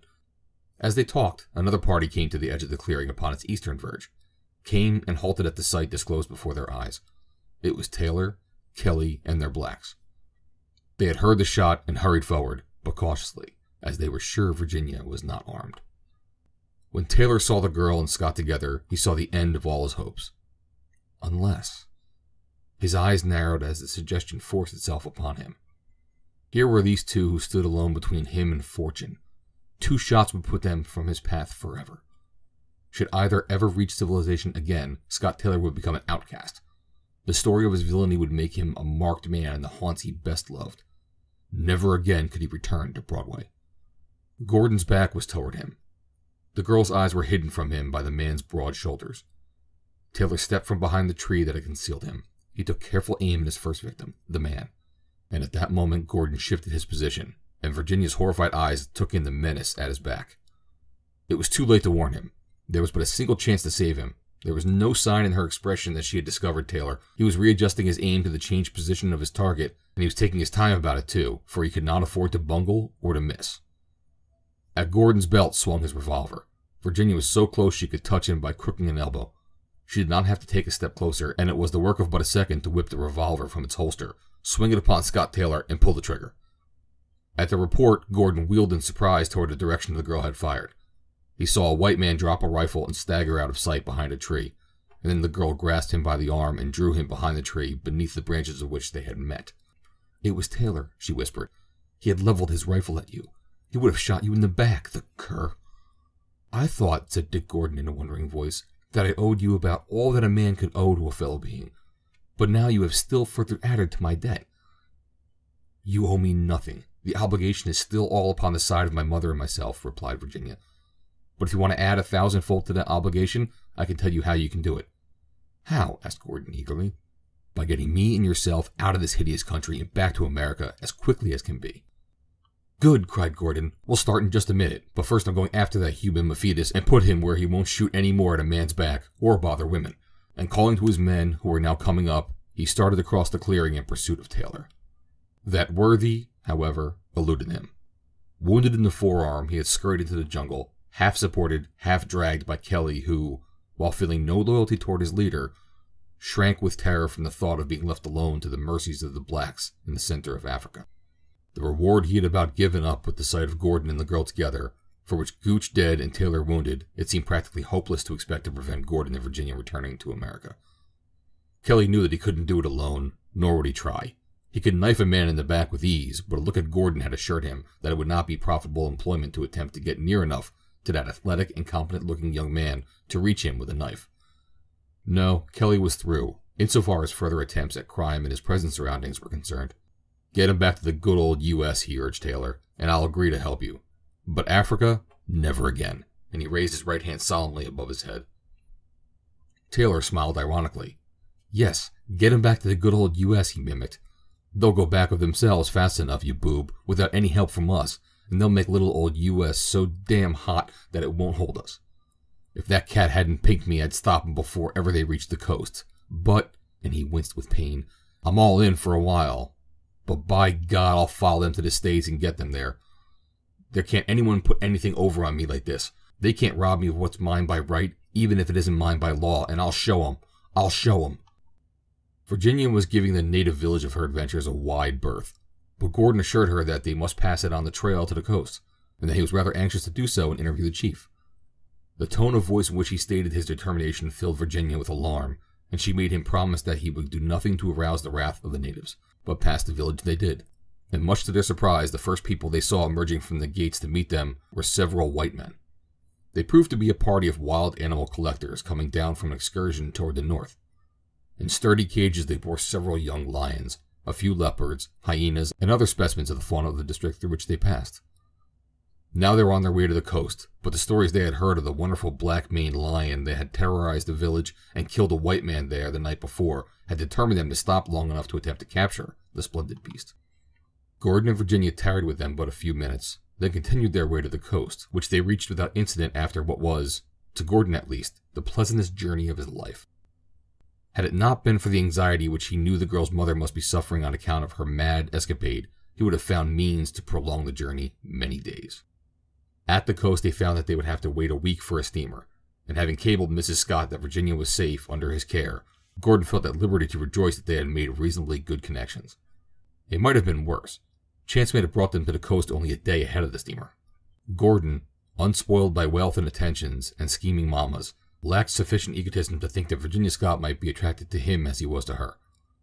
There had been other girls who he had known desired him, but he had not cared for.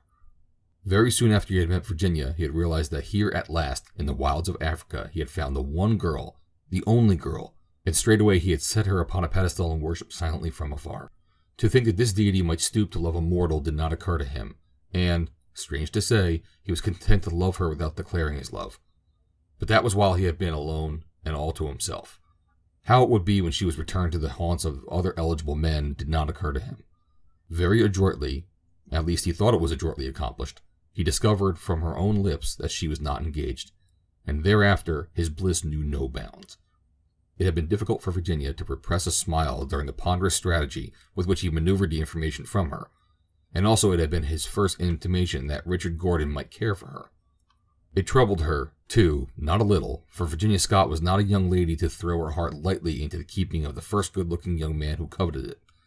That she liked Gordon immensely she would have readily admitted, but she had given no thought to a deeper interest, nor but for the suggestion the young man blunderingly put into her head might such a thought have occurred to her. At least, not so soon. But the idea, implanted, became food for considerable speculation, with the result that she now often discovered herself appraising Gordon in a most critical manner.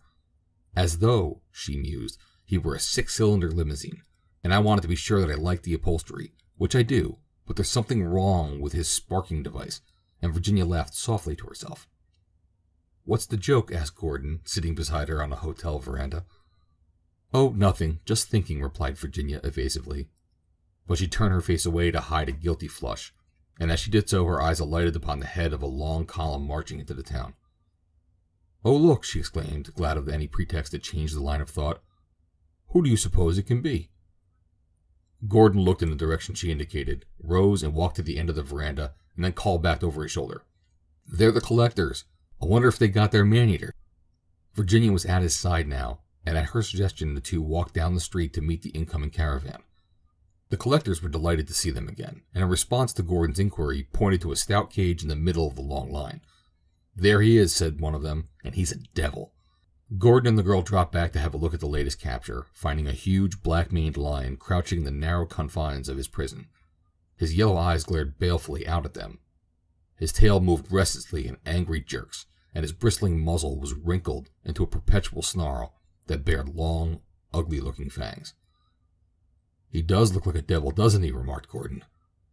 A crowd was gathering about the cage now, and as one approached more closely than His Majesty thought proper, he leapt to his feet and dashed madly against the bars, roaring loudly and clawing viciously in an attempt to reach the presumptuous mortal, who shrank back in terror, much to the amusement of the onlookers. "What a beauty!" exclaimed Virginia. Gordon was looking very closely at the lion, and instead of replying, moved forward nearer the cage. The lion growled savagely, hurling himself against the bars, and then Gordon stopped quite close to him. The beast stopped suddenly and eyed the man in silence. A look, almost of human recognition, changed the expression on his face. He growled, but no longer angrily. A growl of friendly greeting, Gordon could have sworn. "I thought as much," said the man, turning toward Virginia and one of the collectors at his back. "See that jagged scar on the inside of his forearm there?" he asked. The collector nodded. "This is the fellow that I liberated from the pit," continued Gordon, "and he remembers me." "Well, I shouldn't bank too strongly on his gratitude if I were you," warned the collector. "No, I don't intend to," laughed Gordon. 2 days later, Virginia Scott and Richard Gordon took passage upon a northbound steamer, and among the other passengers and cargo were the collector and their wild beasts. For several days after receiving his wound, Taylor was down with fever, but the moment he could travel, he and Kelly set off on their return to the coast. The former bent now upon carrying his felonious designs to a successful conclusion, even if he had to rob and murder Gordon in the heart of New York. The man was desperate. His expedition had cost him all the money he could beg, borrow, or steal. He owed Kelly not alone the promised reward, but several $100s in cash that the latter had advanced toward the financing of the work. He must have money. He must have a lot of it, and he was determined to get it. Never in his life had Scott Taylor been so dangerous an enemy, and in this state of mind he and Kelly caught the steamer following that upon which Virginia and Gordon had sailed. Gordon whiled away the hours of the voyage, when he could not be in Virginia's company, before the cage of the great lion. No one else could approach the beast with the possible exception of Virginia Scott, whom the animal seemed to tolerate so long as Gordon was near. Toward all others, the tawny man-eater evinced the most frightful rage, but when Gordon approached, he became docile as a kitten, permitting the American to reach inside the bars and scratch his massive, wrinkled face. At Liverpool, Gordon bade farewell to his savage jungle friend, for he and Virginia were to take the fast liner from New York, the collectors following upon a slower vessel. "Goodbye, old man," said Gordon in parting, stroking the mighty muzzle. "The chances are we'll never see each other again, and I'll never forget you, especially as I most vividly recall you as you stood over me there in the jungle, debating the question of your savage jungle ethics, while gratitude and appetite battled within your breast. And see that you don't forget me, though you will, of course, within a month." The lion rumbled in his throat and rubbed his head luxuriously against the bars as close to the man as he can get. And thus Gordon left him. Within a few days the huge beast was sold to a traveling American circus, where he was presently exhibited to wondering crowds. Ben, King of Beasts, the man-eating lion from the wilds of Central Africa. He roared and ramped and struggled for liberty for days, but at last he seemed to realize the futility of his efforts, and subsided into a sullen quiet which rendered his keepers even more apprehensive than had his open rebellion. "He's an ugly one," commented the big Irishman whose special charge Ben was, "and deep, too. He'll get some fun yet. Yeah, you can never trust these forest-bred critters. They're all alike, only Ben, he's worse." End of Chapter 7.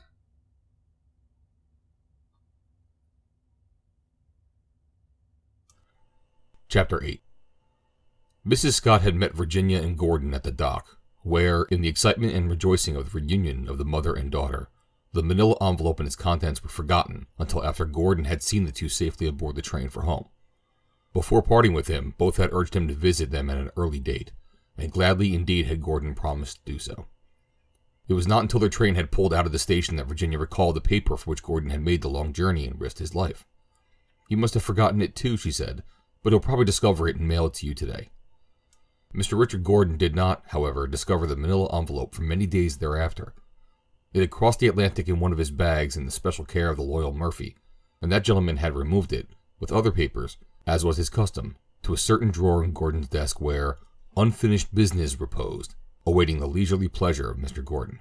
But that young gentleman found upon his arrival in New York a matter of far greater interest than unanswered letters and unpaid bills. It was an urgent demand from an old school friend that he accompany the former a motoring into Canada on a fishing expedition. He had met this friend in the grill at one of the clubs the day he landed in New York, and 15 minutes later had promised to leave with him early on the following morning. Mrs. Scott and Virginia awaited a reasonable time, and then, hearing nothing from Gordon, the girl wrote him, and as fate would have it, her letter reached New York the very day that witnessed the return of Taylor and Kelly, and the latter, sent to ascertain the whereabouts of Gordon, preceded the postman into the apartment building where Gordon's bachelor home was located but a few paces. Turning to see who was behind him, Kelly had an inspiration born of former practice and long years of taking anything that he can get his hands on, provided it belonged to another. "If there's anything for my friend Gordon," he said to the mail carrier, "I'll save you a trip up as I'm going up to see him now." Unsuspicious, the carrier shuffled off a half-dozen pieces of mail matter and handed them to Kelly, who resumed his way to the elevator, stuffed the letters in his pocket, and a moment later rang the bell at Gordon's door. Murphy answered the summons and, thanks to a slight disguise, failed to recognize the card sharp on the trip out. "No, sir, Mr. Gordon is not in," he replied to Kelly's inquiry. "He has gone out of town for a couple weeks." "What name, sir?" "Oh, he doesn't know me," replied Kelly. "I'll call again after he comes home. It's just a little business matter," and he turned and departed. Back in the flat on West 145th Street, Kelly handed the mail to Taylor. One by one the envelopes were steamed open and the contents read. Only the letter from Virginia was of interest or value to the conspirators. "He still got the paper," announced Taylor when he had finished reading Virginia's note, "and he'll go down there with it. That's the place to get him and the paper at the same time. I know the lay of the land there. We'll duck for Scottsville and lay for Mr. Bodinsky Gordon. Seal up those letters, Kelly, and get 'em into Gordon's mailbox." 2 weeks later, Dick Gordon sat once more before his desk in his apartment and attacked the accumulated correspondence in the unfinished business drawer at his right hand. "Well, I'll be. What do you know about that?" he exclaimed as he read Virginia's letter, and then he rummaged through the mass of envelopes before him, drawing a great sigh of relief at his search finally uncovering the long manila envelope. "Hey, Murphy," he called, "ring up and find out when the first train through Scottsville, Virginia leaves." The following day, he alighted at the station of the sleepy little town, engaged a Negro to drive him to the Oaks, and was presently making his dusty way in the direction of the stately Scott homestead. 2 minutes after he had driven off, Kelly rushed breathlessly into the barroom of the tavern where Taylor was engaged in a game of cards with a maroon traveling man. Leaning close to Taylor's ear, Kelly whispered, "He's come." "Where is he?" asked Taylor. "Driven off towards the Oaks," replied Kelly. "All right. He'll keep till night," and Taylor resumed the pleasurable task of separating the traveling man from his expense money. At the Oaks, Gordon discovered that Mrs. Scott and Virginia were visiting friends at a nearby town. "They'll be back tomorrow, Mr. Gordon," said the old colored butler, "and I know they be mighty perlashus to see y'all. They's been expecting you for a right amount of time. You'll come right along with me, and I'll show you your room. You most cuttin'ly gotta stay till Miss Ruth and Miss Ginia returns." "That's mighty good of you," said Gordon, "and I'll do it. Let me see. You are Washington, are you not? I heard Miss Virginia speak of you." "Yes, sir, I'm Washington, Scott, sir," replied the old fellow, beaming with pride and pleasure to learn that he had been the subject of Quality's conversation. "Yes, sir. Massa Jefferson Scott's great-granddaddy bought my great-granddaddy about 400 years ago, and we've been in the family ever since. I've been the general's body servant ever since I've been a little shaver." "Your people sure have been with the Scotts for some time, Washington," commented Gordon with a smile, as he followed the old man up the grand old staircase to the second floor. Gordon's room lay at the far end of the long hall, overlooking the roof of the veranda and a pleasant wooded lawn at the side of the house. The young man passed the balance of the day wandering about the grounds, chatting with the Negroes, and longing for the coming of the morrow that would bring Virginia Scott.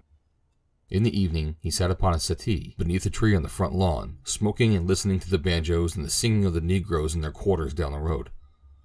Bordering the fence grew thick shrubbery which hid the road, as it also hid from his eyes the two silent figures that crept stealthily in its shadow. As they watched him, Gordon arose, tossed his cigar aside, and turned toward the house. From across the bottomlands 2 miles away came faintly the rumble of a train.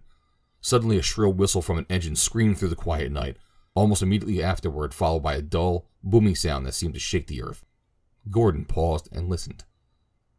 "If that wasn't a wreck," he mused, "it at least sounded mightily like it, but it probably wasn't at that. Noises always seem exaggerated at night."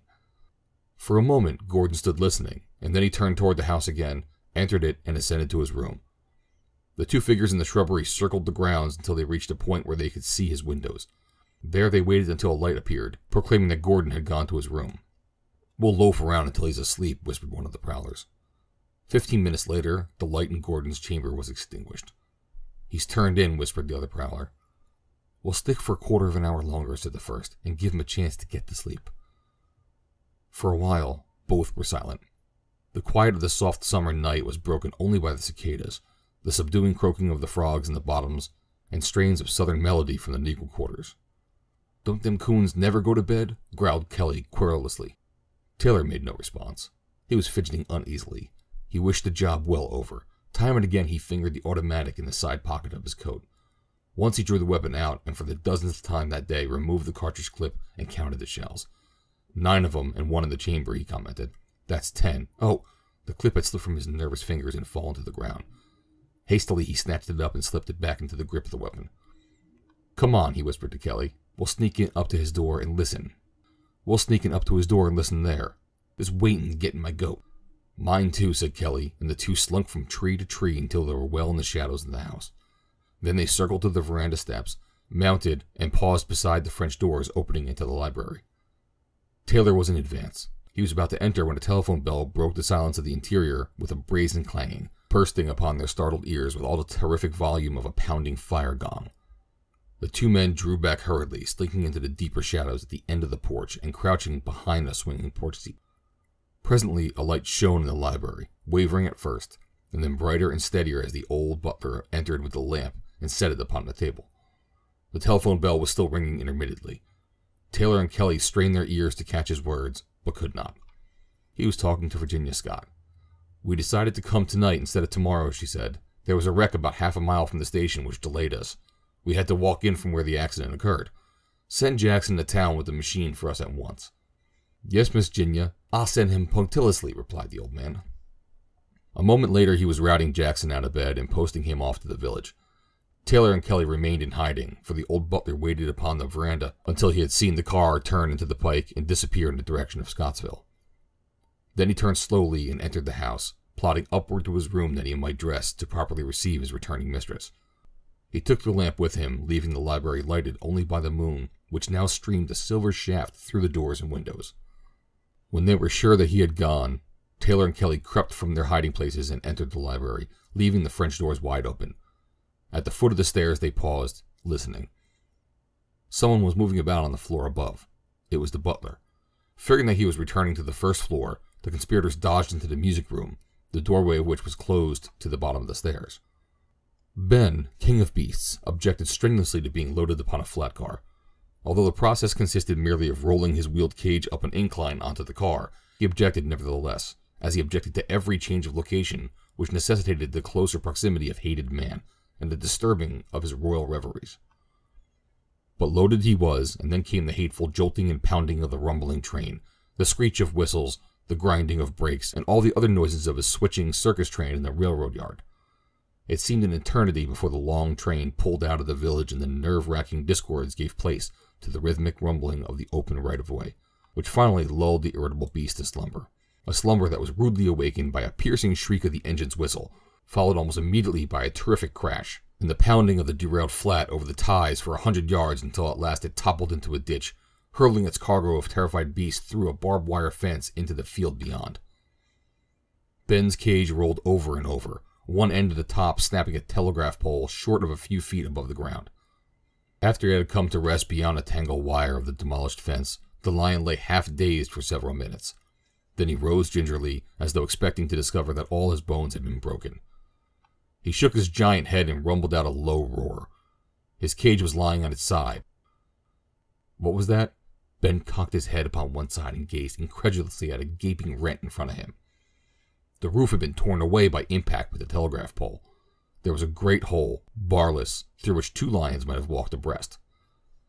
Ben approached the opening and looked out. Before him stretched an open meadowland. He raised his nose and sniffed. A little tremor of joy ran through his great frame. For an instant he stood there, listening. He heard the shouts of approaching men mingled with the screams and roars of terrified beasts about him. Lightly he sprang through the opening in the broken cage. He was free. Men were running toward him from the rear of the train. They had not seen him yet.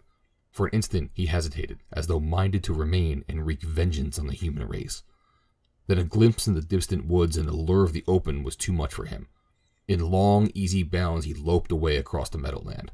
A shallow swale running upland from the railroad appealed to his primeval instinct for cover. It hid him effectually from the sight of the men now crowding around the derailed flat. Dropping into a swinging stride, he moved straight upwind. All about him was the scent spoor of cattle. He licked his chops and whined. A barbed wire fence presently barred his way. This was something new. He sniffed inquiringly at it. Then he curled his lips disdainfully at the puny strands that the foolish men-creatures had thought to imprison him with, for he believed that this was a new sort of cage constructed especially to hold him. He raised the mighty forepaw and smote it. The sharp barbs pierced the flesh, eliciting an angry growl. He raised his eyes to measure the height of the barrier. It was low, pitifully low. Still growling, Ben bounded over it. The wind now brought down to his nostrils the strong scent of sheep and cows and swine, filling him with lust for the hot blood, the dripping flesh of the warm new kill. Further on a Virginia rail fence loomed before him. He took it without a pause, and an instant later stood in the dust of a white turnpike. Across the road was a hedge, and from beyond the hedge came the mingled odors of man and herbivora. The lion lowered his head and walked through the hedge. He found himself upon a well-kept lawn, dotted here and there with shrubs and trees. At the far side of the lawn rose a large white structure, gleaming in the moonlight. Majestically, the imperial beast moved across the close-cropped sward, a golden lion upon a velvet rug of green. A settee lay in his path. It was something new, and all new things were to be investigated. He sniffed at it, and on the instant his whole manner changed. A nervous tremor of excitement ran through his supple body. His tail twitched and trembled. His eyes glowed brighter. A low whine broke from his savage lips. Down went his nose to the grass. The spoor was fresh and plain. It was the spoor of his one man friend. Ben followed it across the lawn to the foot of the veranda steps. Here he paused, looking dubiously up at a man-made structure. It might be another trap built for his capture. But no, the man-friend was there. It must be safe. The lion mounted the steps, still sniffing with lowered nose. Upon the veranda a new spoor lay fresher over that of the other, a spoor that set his tail to lashing angrily and put a hideous light in his yellow eyes, wicked and implacable now. The scent led through the open doors into the interior. The beast thrust his head within and surveyed the room. He saw no one, but plainly he caught the scent of those whose scent he had first learned, where it mingled with the blood of his slain mate. Treading softly, he entered the room, the thick rug beneath padded feet giving forth no sound. In the center of the library he halted. A flood of moonlight pouring through the open doorway fell full upon him, revealing him in all his majesty of savage strength and alertness. For all he moved now, he might have been a mounted specimen standing there upon the oriental rug beneath his feet, for he was listening. A slight sound had come to his sensitive ears from out of the darkness of the music room. His yellow eyes bored straight ahead through the open doorway before him. Taylor, hearing no further sounds from above, whispered to Kelly to follow him. Cautiously he moved toward a doorway leading into the library at the foot of the stairs. As he peered out, his eyes suddenly went wide. His lower jaw fell. His knees trembled. For, standing motionless in the center of the library, he saw a huge lion. For an instant the man was paralyzed with terror, and then the lion, giving voice to a single quick short growl, charged. Taylor dodged back into the music room, too terrified to scream. Directly behind him was Kelly.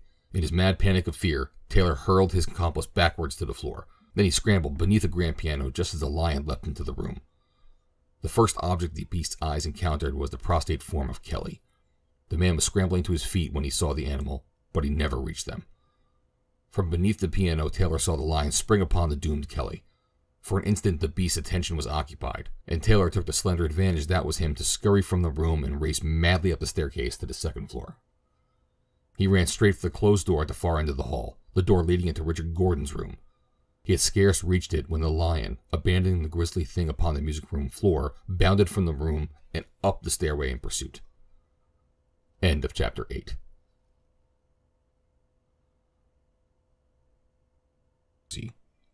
Chapter 9.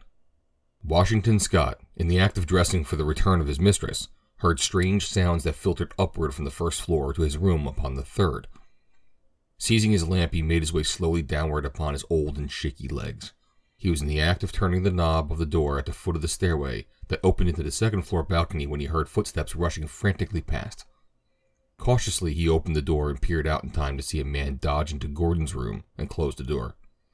So quickly had the figure disappeared that the old butler had not recognized the intruder, but he was sure that it was not Mr. Gordon. He would investigate. Stumping laboriously into the hall, he turned in the direction of Gordon's room. He was just opposite the old-fashioned wardrobe built into the wall near Gordon's door, when the rush of strange footfalls ascended the stairway at the opposite end of the hall, causing him to turn his eyes in that direction.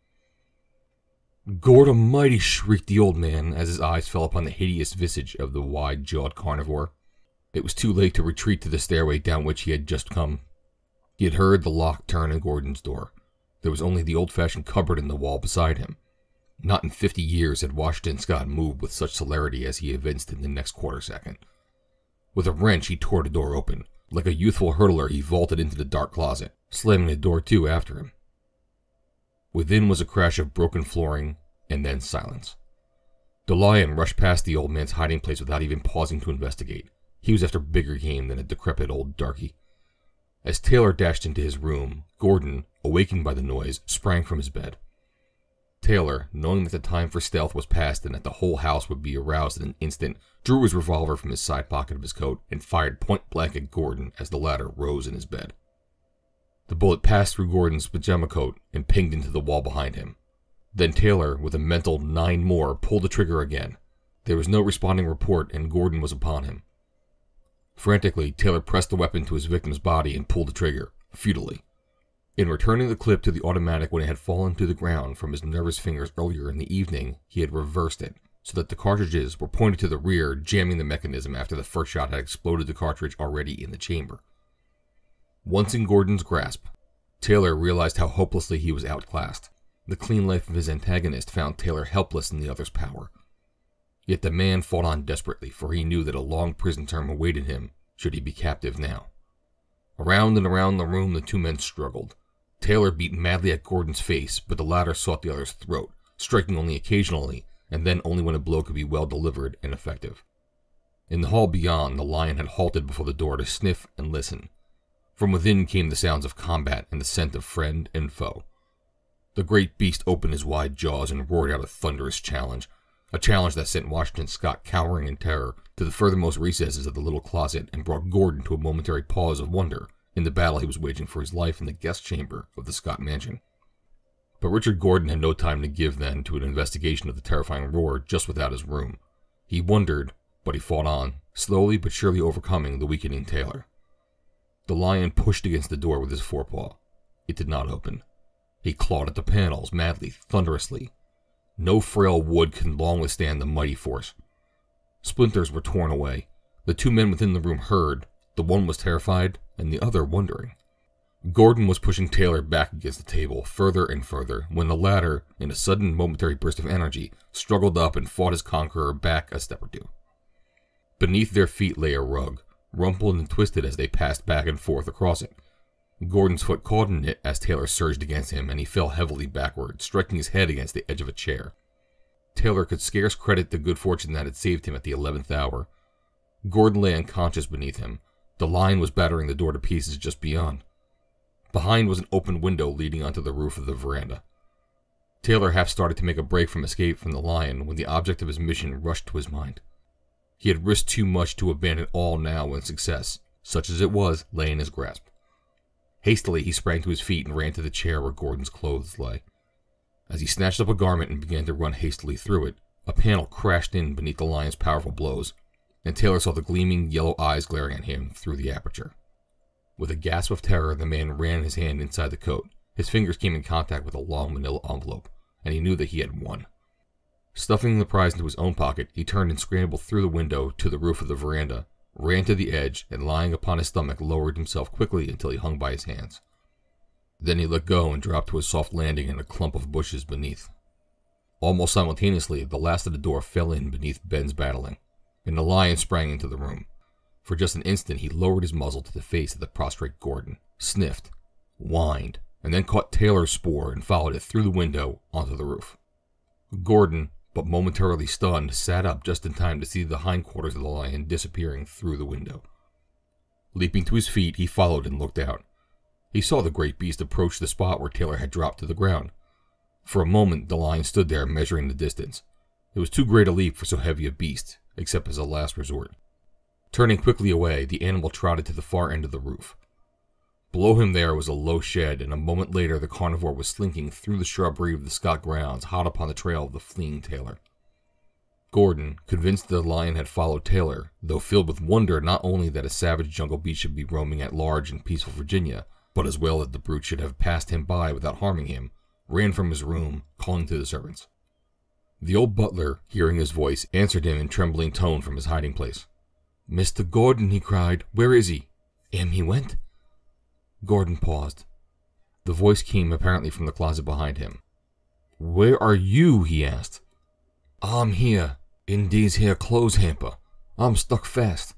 If he am went, please come and help me out of here." "He's went all right," replied Gordon, opening the door of the closet to find that the washstand had broken through the bottom and so tightly wedged that it required the combined efforts of both of them to liberate him. Other house servants were timorously creeping down the stairs by this time, but when they found that the wild beast was prowling somewhere about, most of them promptly retreated to their rooms, where they fell to praying. A few remained to follow Gordon back to his room. A sudden fear had crept over the young man. Taylor could have followed him for but one purpose. Had he been successful after all in his quest? Gordon found his coat lying on the floor, and a hasty examination revealed the fact that the precious document had been removed from it. Snatching an old-fashioned muzzle-loader from one of the servants, Gordon hastened down the stairs and onto the lawn. A sullen roar down in the direction of the Negroes' quarters guided him in the direction the lion had taken, and which was, Gordon felt sure, the same as that in which Taylor had fled. The moment the tailor had extricated himself from the bushes, he ran around to the front of the house and down past the Negro shacks, passing out onto the turnpike below them and following that in the direction of Scottsville. He did not know that the lion had followed him, imagining instead that the beast had remained to maul and possibly devour Gordon. The thought, while it induced a shudder, was far from unwelcome, since it compassed the elimination of Gordon, and so, as far as Taylor knew, the only witness to his presence in the Scott home. Behind him, a silent shadow moved along his trail. In long, undulating strides, the great cat stalked its prey. Taylor had passed behind the cabins of the Negroes, for several of the blacks were still sitting before their doorsteps, strumming on their instruments or gossiping amongst themselves. But the lion had caught a glimpse of the quarry, and so no longer must follow by scent. He had seen Taylor vault the fence onto the turnpike, and without increasing his gait, he moved straight toward him. His way led past the darkies. They had been discussing the strange sound they had heard come from the big house. Broken and muffled from having issued from the interior of the house, Ben's single roar had come down to them, half drowned by the nearer noises of the banjos. One had thought that it might have been the wail of a sick cow. Another had attributed it to Marse Jefferson Scott's ghost. "It sounds to me like one of them lions. I done seen them in the circus last fall," ventured a tall, lanky black. "Wow!" exclaimed the woman. "Don't you talk no lions around here. I can't sleep a wink tonight for thinking about 'em." "Sho, honey," exclaimed the first speaker. "You don't need to worry about no lions while I'm around. I eats 'em alive, I does. They ain't nothing to be afeared of. Why, I seen a white man go right in a cage with 10 of them, and he takes a big whip and he lashes them lions just the same as they was mules. Just like this." And the darky seized his banjo by the neck and struck out ferociously at imaginary lions. Swinging around to chastise one directly behind him, his eyes fell upon the huge head and glittering eyes of Ben, just protruding from about the corner of the cabin a few paces away. For one brief, horrified instant, the black man stood petrified with terror. His mouth flew agape, his eyes stared from his head, and then, with a blood-curdling shriek, he dove head foremost to the doorway of the cabin. The sudden cessation of his valiant lion taming had attracted the attention of the others to the direction his eyes had taken. They too saw Ben, but an instant after their fellow had discovered him. Their screams mingled with his, as did their arms and legs and bodies, as the half-dozen Negroes launched themselves simultaneously for the same small doorway. Scrambling, clawing, screaming, fighting, they battled for the safety of the interior until they became so tightly wedged in the narrow aperture that they could make no further progress. Ben, surprised into a sudden stop at the first sight of them, now approached majestically, for his way led by their threshold. He paused a moment to sniff at the wildly kicking legs of the tangled mass. The discord of their fear-laden voices must have grated upon his nerves, for with his mouth close to them, he gave vent to a single mighty roar, and then passed on. The blacks, paralyzed by terror, became rigid and silent as death. Nor did they move again until long after the great beast had passed out of sight. Along the road from Scottsville purred the big Scott car, bearing Mrs. Scott and Virginia from the station to the Oaks. A quarter of a mile below the Negroes' quarters, the car came to a stop. "What's the matter, Jackson?" asked Virginia. "I dunno, miss," replied the chauffeur, getting down from his seat and raising one side of the bonnet. For a moment he fussed about between the engine and the control board, trying first the starter, then the horn. "I guess we all blown a fuse," he announced presently. "Have you others, or must we walk the rest of the way?" inquired Mrs. Scott. "Oh, yes'm, I got some right here," and he raised the cushion from the driver's seat and thrust his hand into the box beneath. For a moment he fumbled about in search of an extra fuse plug. "Who's that coming down the road?" asked Virginia. Mrs. Scott and their chauffeur both looked up. They saw a man running now, directly in the middle of the road and coming in the direction of the machine. An instant later another figure bounded into sight behind the man. Mechanically, the chauffeur, while he was watching the approaching man, had slipped a new fuse plug into place. The car was ready to run again, but at sight of the lion, the black lost his head completely, uttered a wild yell of dismay, and bolted for the opposite side of the road, vaulting the fence, and disappeared. Mrs. Scott and her daughter sat as though turned to stone as they watched the frantic efforts of the man to outdistance the grim beast, now rapidly closing up on them. Directly in the full glare of the headlights, not a dozen paces from the car, the lion overtook his prey. With a savage roar and a mighty leap, he sprang full upon Taylor's back, hurling him to the ground. Virginia Scott gasped in dismay. In the man's hand was a revolver, and as he fell he rolled upon his back, and, placing the muzzle against the lion's breast, pulled the trigger. But again the jammed weapon failed to work, which was as well, for would have but inflamed the rage of the maddened beast, without incapacitating him. For an instant the lion stood over his fallen enemy. He raised his head, glaring straight into the brilliant lights of the automobile.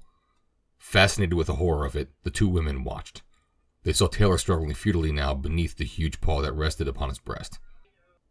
The man's nerve was gone. He whimpered and screamed like a terrified puppy. "God," whispered Virginia, "it's Scott." Her mother but shuddered and drew closer to her.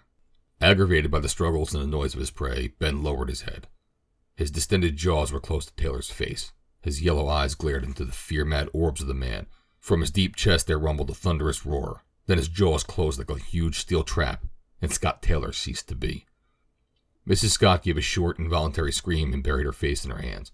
Attracted by the sound, the lion raised his dripping jaws and again eyed the glaring lights. Beyond them he could see nothing, but from beyond them had come the sound of a human cry. Virginia watched the beast intently. Should she and her mother leave the machine and attempt to escape, or were they safer where they were? The lion could easily track them should he care to do so after they had left the car. On the other hand, the strange and unusual vehicle might be sufficient safeguard in itself to keep off a nervous jungle beast. While she was pondering these questions, Ben continued to gaze steadily toward them. Finally he lowered his head to his prey once more, sniffed at it a moment, then seized the body by the shoulder and dragged it a few paces to one side of the road. Here the lion was out of the direct glare of the headlights. Again he looked toward the car. Now he could see it. He cocked his head upon one side and rumbled in his throat. He did not like the looks of the strange thing. What was it? He would investigate. Abandoning Taylor's body, he paced slowly forward toward the car. Mrs. Scott shrank closer to Virginia, too terrified by this time to scream. The girl kept her wits, but still was at a loss as to what move to make, or as to whether she could make any that would be better than remaining rigidly quiet under the lion's investigation. The beast was beside the car now. Leisurely he placed a forepaw on the running board and raised himself until his giant head topped the side of the tonneau. Slowly he intruded his wrinkled muzzle until his nose brushed Virginia's skirt. Mrs. Scott could bear the strain no longer. With a low moan she fainted.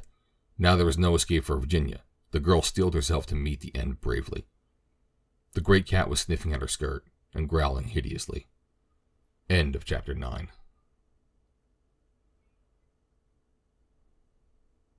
Jersey. Chapter 10. With the old musket in his hands, Richard Gordon ran rapidly toward the Negro's quarters, from whence he had heard the lion's roar.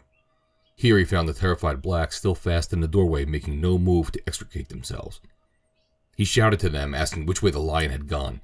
Hearing a white man's voice, the pile disentangled itself, and presently one was sufficiently recovered from his terror to inform Gordon they did not know which way the lion had gone, for the simple reason that, all having their eyes shut, they had not known that he had departed at all until he heard Gordon's voice.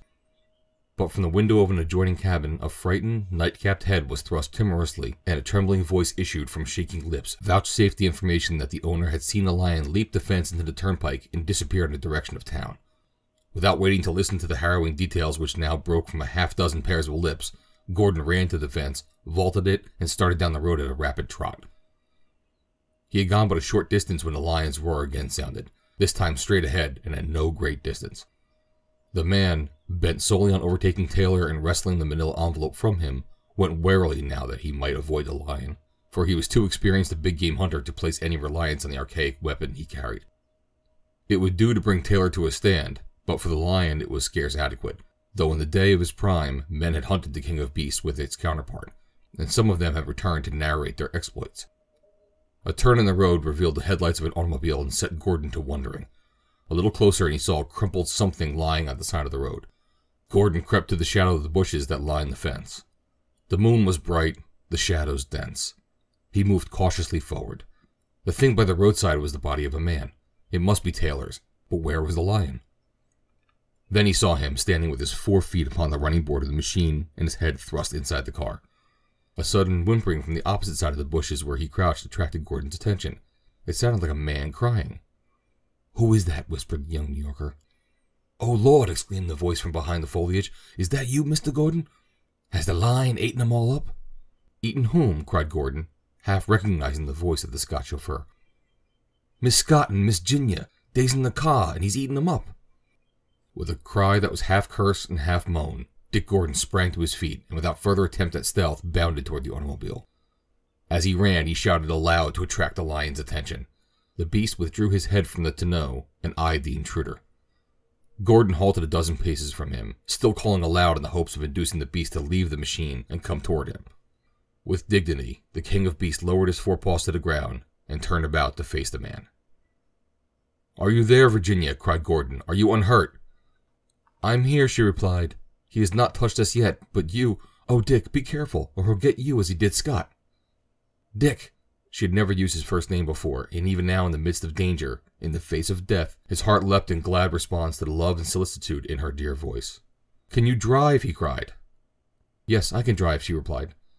"Then climb over and drive," he commanded. "Drive anywhere, as fast as you can. But for the love of heaven, get out of here."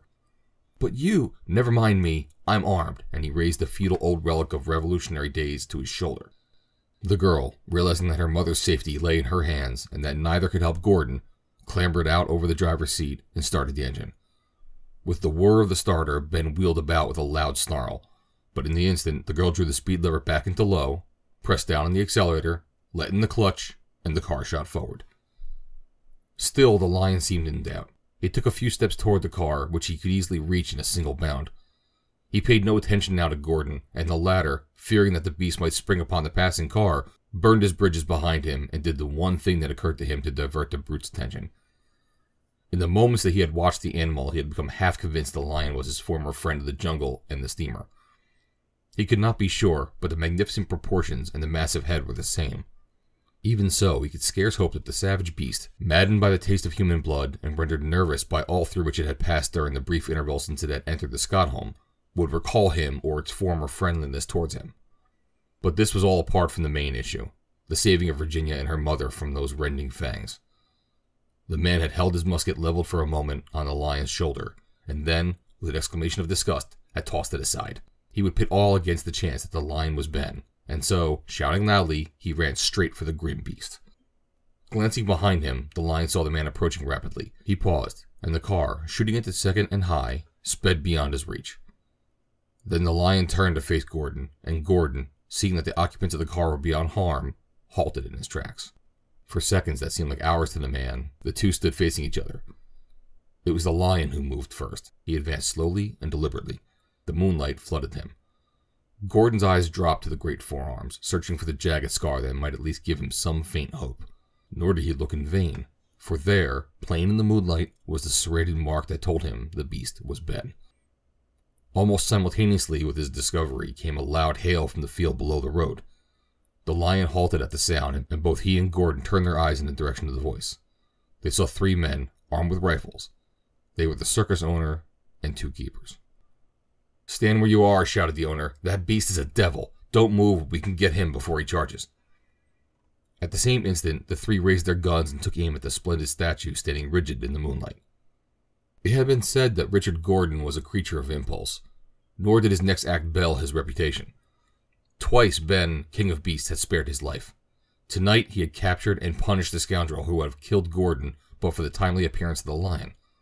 The man's debt to the beast was one which Richard Gordon could not, in honor, ignore. With a cry of, "Don't shoot!" he leapt toward the lion, placing himself between the animal and the rifles. He was so close that he could touch the tawny shoulder. Ben lowered his head and sniffed Gordon's clothing. A little whine escaped the savage lips.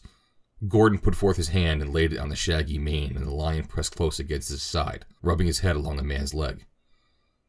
The astonished owner and keepers lowered their rifles and approached a trifle nearer, though still keeping at a safe distance. "For the love of Mike," exclaimed one of them, "what do you know about that?" "Who in the name of Phineas T. Barnum are you anyway?" asked the owner. "I'm a friend of Ben's," Gordon laughed back, and then, briefly, he told them of his past acquaintance with the animal. "Want to sell him?" he asked finally. "He's a very valuable animal," commenced the owner, shrewdly sensing a profitable deal, but Gordon interrupted him. "All right," he said. "I'll just let him go, and you can come and get your valuable animal." The owner laughed. "You got me, I guess," he said. "What do you give me for him?" "Just what you paid for him, plus transportation charges to the New York Zoo. I'm going to present him to the city." "It's a go," said the owner. "We couldn't never take him alive without your help." "Throw me your ropes," commanded Gordon. "I'll put them on him, and then we'll lead him up the road to the home of a friend of mine until he can get his cage over here." Without difficulty, he adjusted 2 ropes about Ben's neck, tossed an end of each to a keeper, patted the lion on the head, and turned his attention to the body of Taylor lying beside the road. His first thought was of the manila envelope, and this he quickly found and transferred to his own pocket. Then he sought for signs of life, but a careful examination revealed the fact that Taylor was dead. "Come along," he said, and taking his place at Ben's shoulder, he led the way up the road to the Scott lawn. At sight of the lion entering the grounds, the servants who were gathered about the veranda steps fled to the interior of the house, leaving Mrs. Scott and Virginia alone. The girl saw with relief that Gordon was unharmed, and that the lion had been secured, and running down the steps, she hastened forward to meet the young man. Taking both hands in hers as he stepped forward from the lion, she tried to thank him, but her voice choked and the words would not come. He pressed her hands tightly in his and led her onto the veranda, where Mrs. Scott awaited them. "At last," she said, and handed her the manila envelope. She took it in nervous fingers, and as she thanked him for all that he had risked and done for her and hers, she mechanically tore the wrapper open. In the brilliant moonlight, even fine print might easily have been read, and as she withdrew the contents of the envelope, she gave a little exclamation of surprise as her eyes fell upon the sheaf of papers within. "Why, what are those?" she exclaimed, running quickly through them. Gordon and Virginia stepped to her side. "Let us go into the library," said Mrs. Scott. "I do not find the marriage certificate here." Together the three stepped into the house. Outside, the keepers, each having taken a turn about a tree with his rope, waited the return of the owner, who had gone back to the wreck for a team of horses and a wheeled cage for Ben. The lion, nervous now that Gordon had left him, growled continuously. Inside, Virginia, Mrs. Scott, and Gordon leaned over the long library table, upon which spread the contents of the middle envelope, under the strong light of the reading lamp. Carefully, Gordon examined each paper. "Why, these are stock certificates of considerable value," he said. "There's no marriage certificate here." But our quest was not entirely in vain. These certificates, probably of no great value when they were purchased years ago, now represent a fortune. There are several industries alone that are worth today 100 times what they must have sold for when they were issued. "They are in your father's name, Mrs. Scott." "Yes, but the marriage certificate," responded the older woman.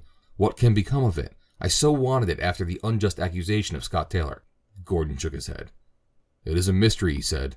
"I brought every article that remained in the strong box beneath the hearth. There was no evidence that another had been there before us.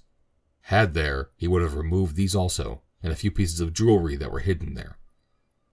"Well," said Mrs. Scott with a sigh, "of course now it is just a sentiment, I suppose, for whether Virginia is allowed the property of her grandfather or not, she will be independently wealthy in possession of these stocks alone."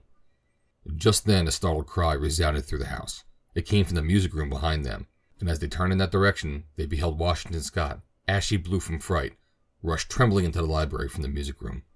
"Oh, Lordy, Miss Ruth," he cried, "there's a dead man in the music room, with his face all clawed off of him. Oh, Lordy, oh, Lordy."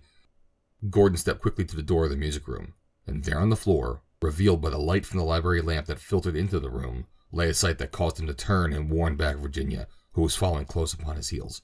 "Ben has been here ahead of us," he explained. "This must be one of Taylor's companions. Kelly, probably, though his face is not recognizable now. Washington," he continued, turning to the shaking black, "bring me a sheet. I'll cover this, and then you might telephone to town for the coroner and an undertaker." When Washington had fulfilled his missions, he clung closely about the family, evidently terrified at the thought of going to other parts of the house for fear he might stumble upon others of Ben's victims. "Let's go upstairs and see where he broke down the door to your room, Dick," suggested Virginia, and together, Washington bringing up the rear, they all filed up the stairway. The splintered door filled the two women with amazement, so complete had been its destruction, and then Washington, wishing to share some of the glory of the adventure, called their attention to his hiding place. "I done broke through the bottom," he giggled nervously. Virginia, taking a lamp from the old servant's hand, peered into the cupboard. "Why, there's quite an opening beneath this," she remarked, and reflecting the lamp's rays downward, with her palm she looked into the black hole beneath the splintered flooring. A moment later she had thrust her hand and her arm deep into the aperture, and when she withdrew them she held a shiny black box. "What do you suppose this is doing there?" she asked. "It must have been a secret hiding place of your grandfather's for valuables," suggested her mother. "Let's have a look at the contents then," cried the girl, but the box would not open to her efforts. She handed it to Gordon. "See if you can open it," she said. Gordon examined it for a moment. "It's locked. We'll have to pry it open," he said. "Get a screwdriver, please, Washington, and we'll go down to the library again and investigate Miss Virginia's find." By the time Washington had located the screwdriver, the others had gathered once more about the library table, the little black box, the center of attraction. With the tool, Gordon quickly pried the lid off, disclosing a number of papers within. These he handed immediately to Mrs. Scott, who ran through them quickly. "Why, here's your grandfather's missing will, Virginia," she cried, handing a legal-appearing document to the girl. "Sure enough," exclaimed the latter, glancing through it. "And it is just as Judge Sperry said. He has left everything to me, with the exception of the income from certain property, which is to be yours, mother, during the balance of your life." "What is in that manila envelope?" asked Gordon. "It bears a startling resemblance to the one I carried from Central Africa to Central Virginia." Virginia picked up the envelope in question and opened it. Her voice rounded into a little "oh" of delighted surprise. "Why, Mother," she cried, "here it is right here. Here it has been all the time, right under our noses, and we never knew it, and sent Dick almost to his certain death looking for it in Africa," and she handed the much sought for and elusive marriage certificate to her mother. A hand long dead had placed it in that envelope, and in a hurry of Robert Gordon's departure from the mission had mistaken the manila envelope containing it for another identically like it which held the valuable stock certificates that the Reverend Sangamon Morton had wished to send to his son-in-law's father for safekeeping. "My mission was not entirely fruitless, however," remarked Gordon, smiling into Virginia's eyes. "Indeed it was not," cried Mrs. Scott, not catching the double meaning of his words. "Had it not been for you, Ben would have died in the pit the natives dug for him. Washington would not have had to clamber into the gutter to escape him, and the secret of the false bottom in the little box might have gone undiscovered for generations. In reality, it is you we owe the finding of the stock certificates, the will, and the marriage certificate. And, candidly, I am most interested in the marriage certificate, but then, I am a sentimental old woman," and she laughed gaily. "I, too, am interested in the marriage certificate," remarked Gordon, and again he looked into Virginia's eyes, and again she looked away. A few minutes later, the young people strolled out into the lawn together to have a look at Ben. The great lion whined a delighted welcome as he caught sight of Gordon. The girl he permitted to approach him, too. On either side of the massive head the two stood, their fingers twining in the black mane. Across the savage head their eyes met and held. "I love you," said Mr. Richard Gordon, for the keepers were drowsing at their post. Virginia cast a quick glance in their direction. Neither was looking. She leaned forward toward the man, and their lips met above the fierce and loyal head of Ben, king of beasts. And if you do not believe this story, just go to the zoo the next time you're in New York, and look for a great, black-maned lion with a scar upon one of his mighty forearms. The end. End of Chapter 10. Recorded by Joe DeNoia, Somerset, New Jersey. The End of The Man-Eater by Edgar Rice Burroughs.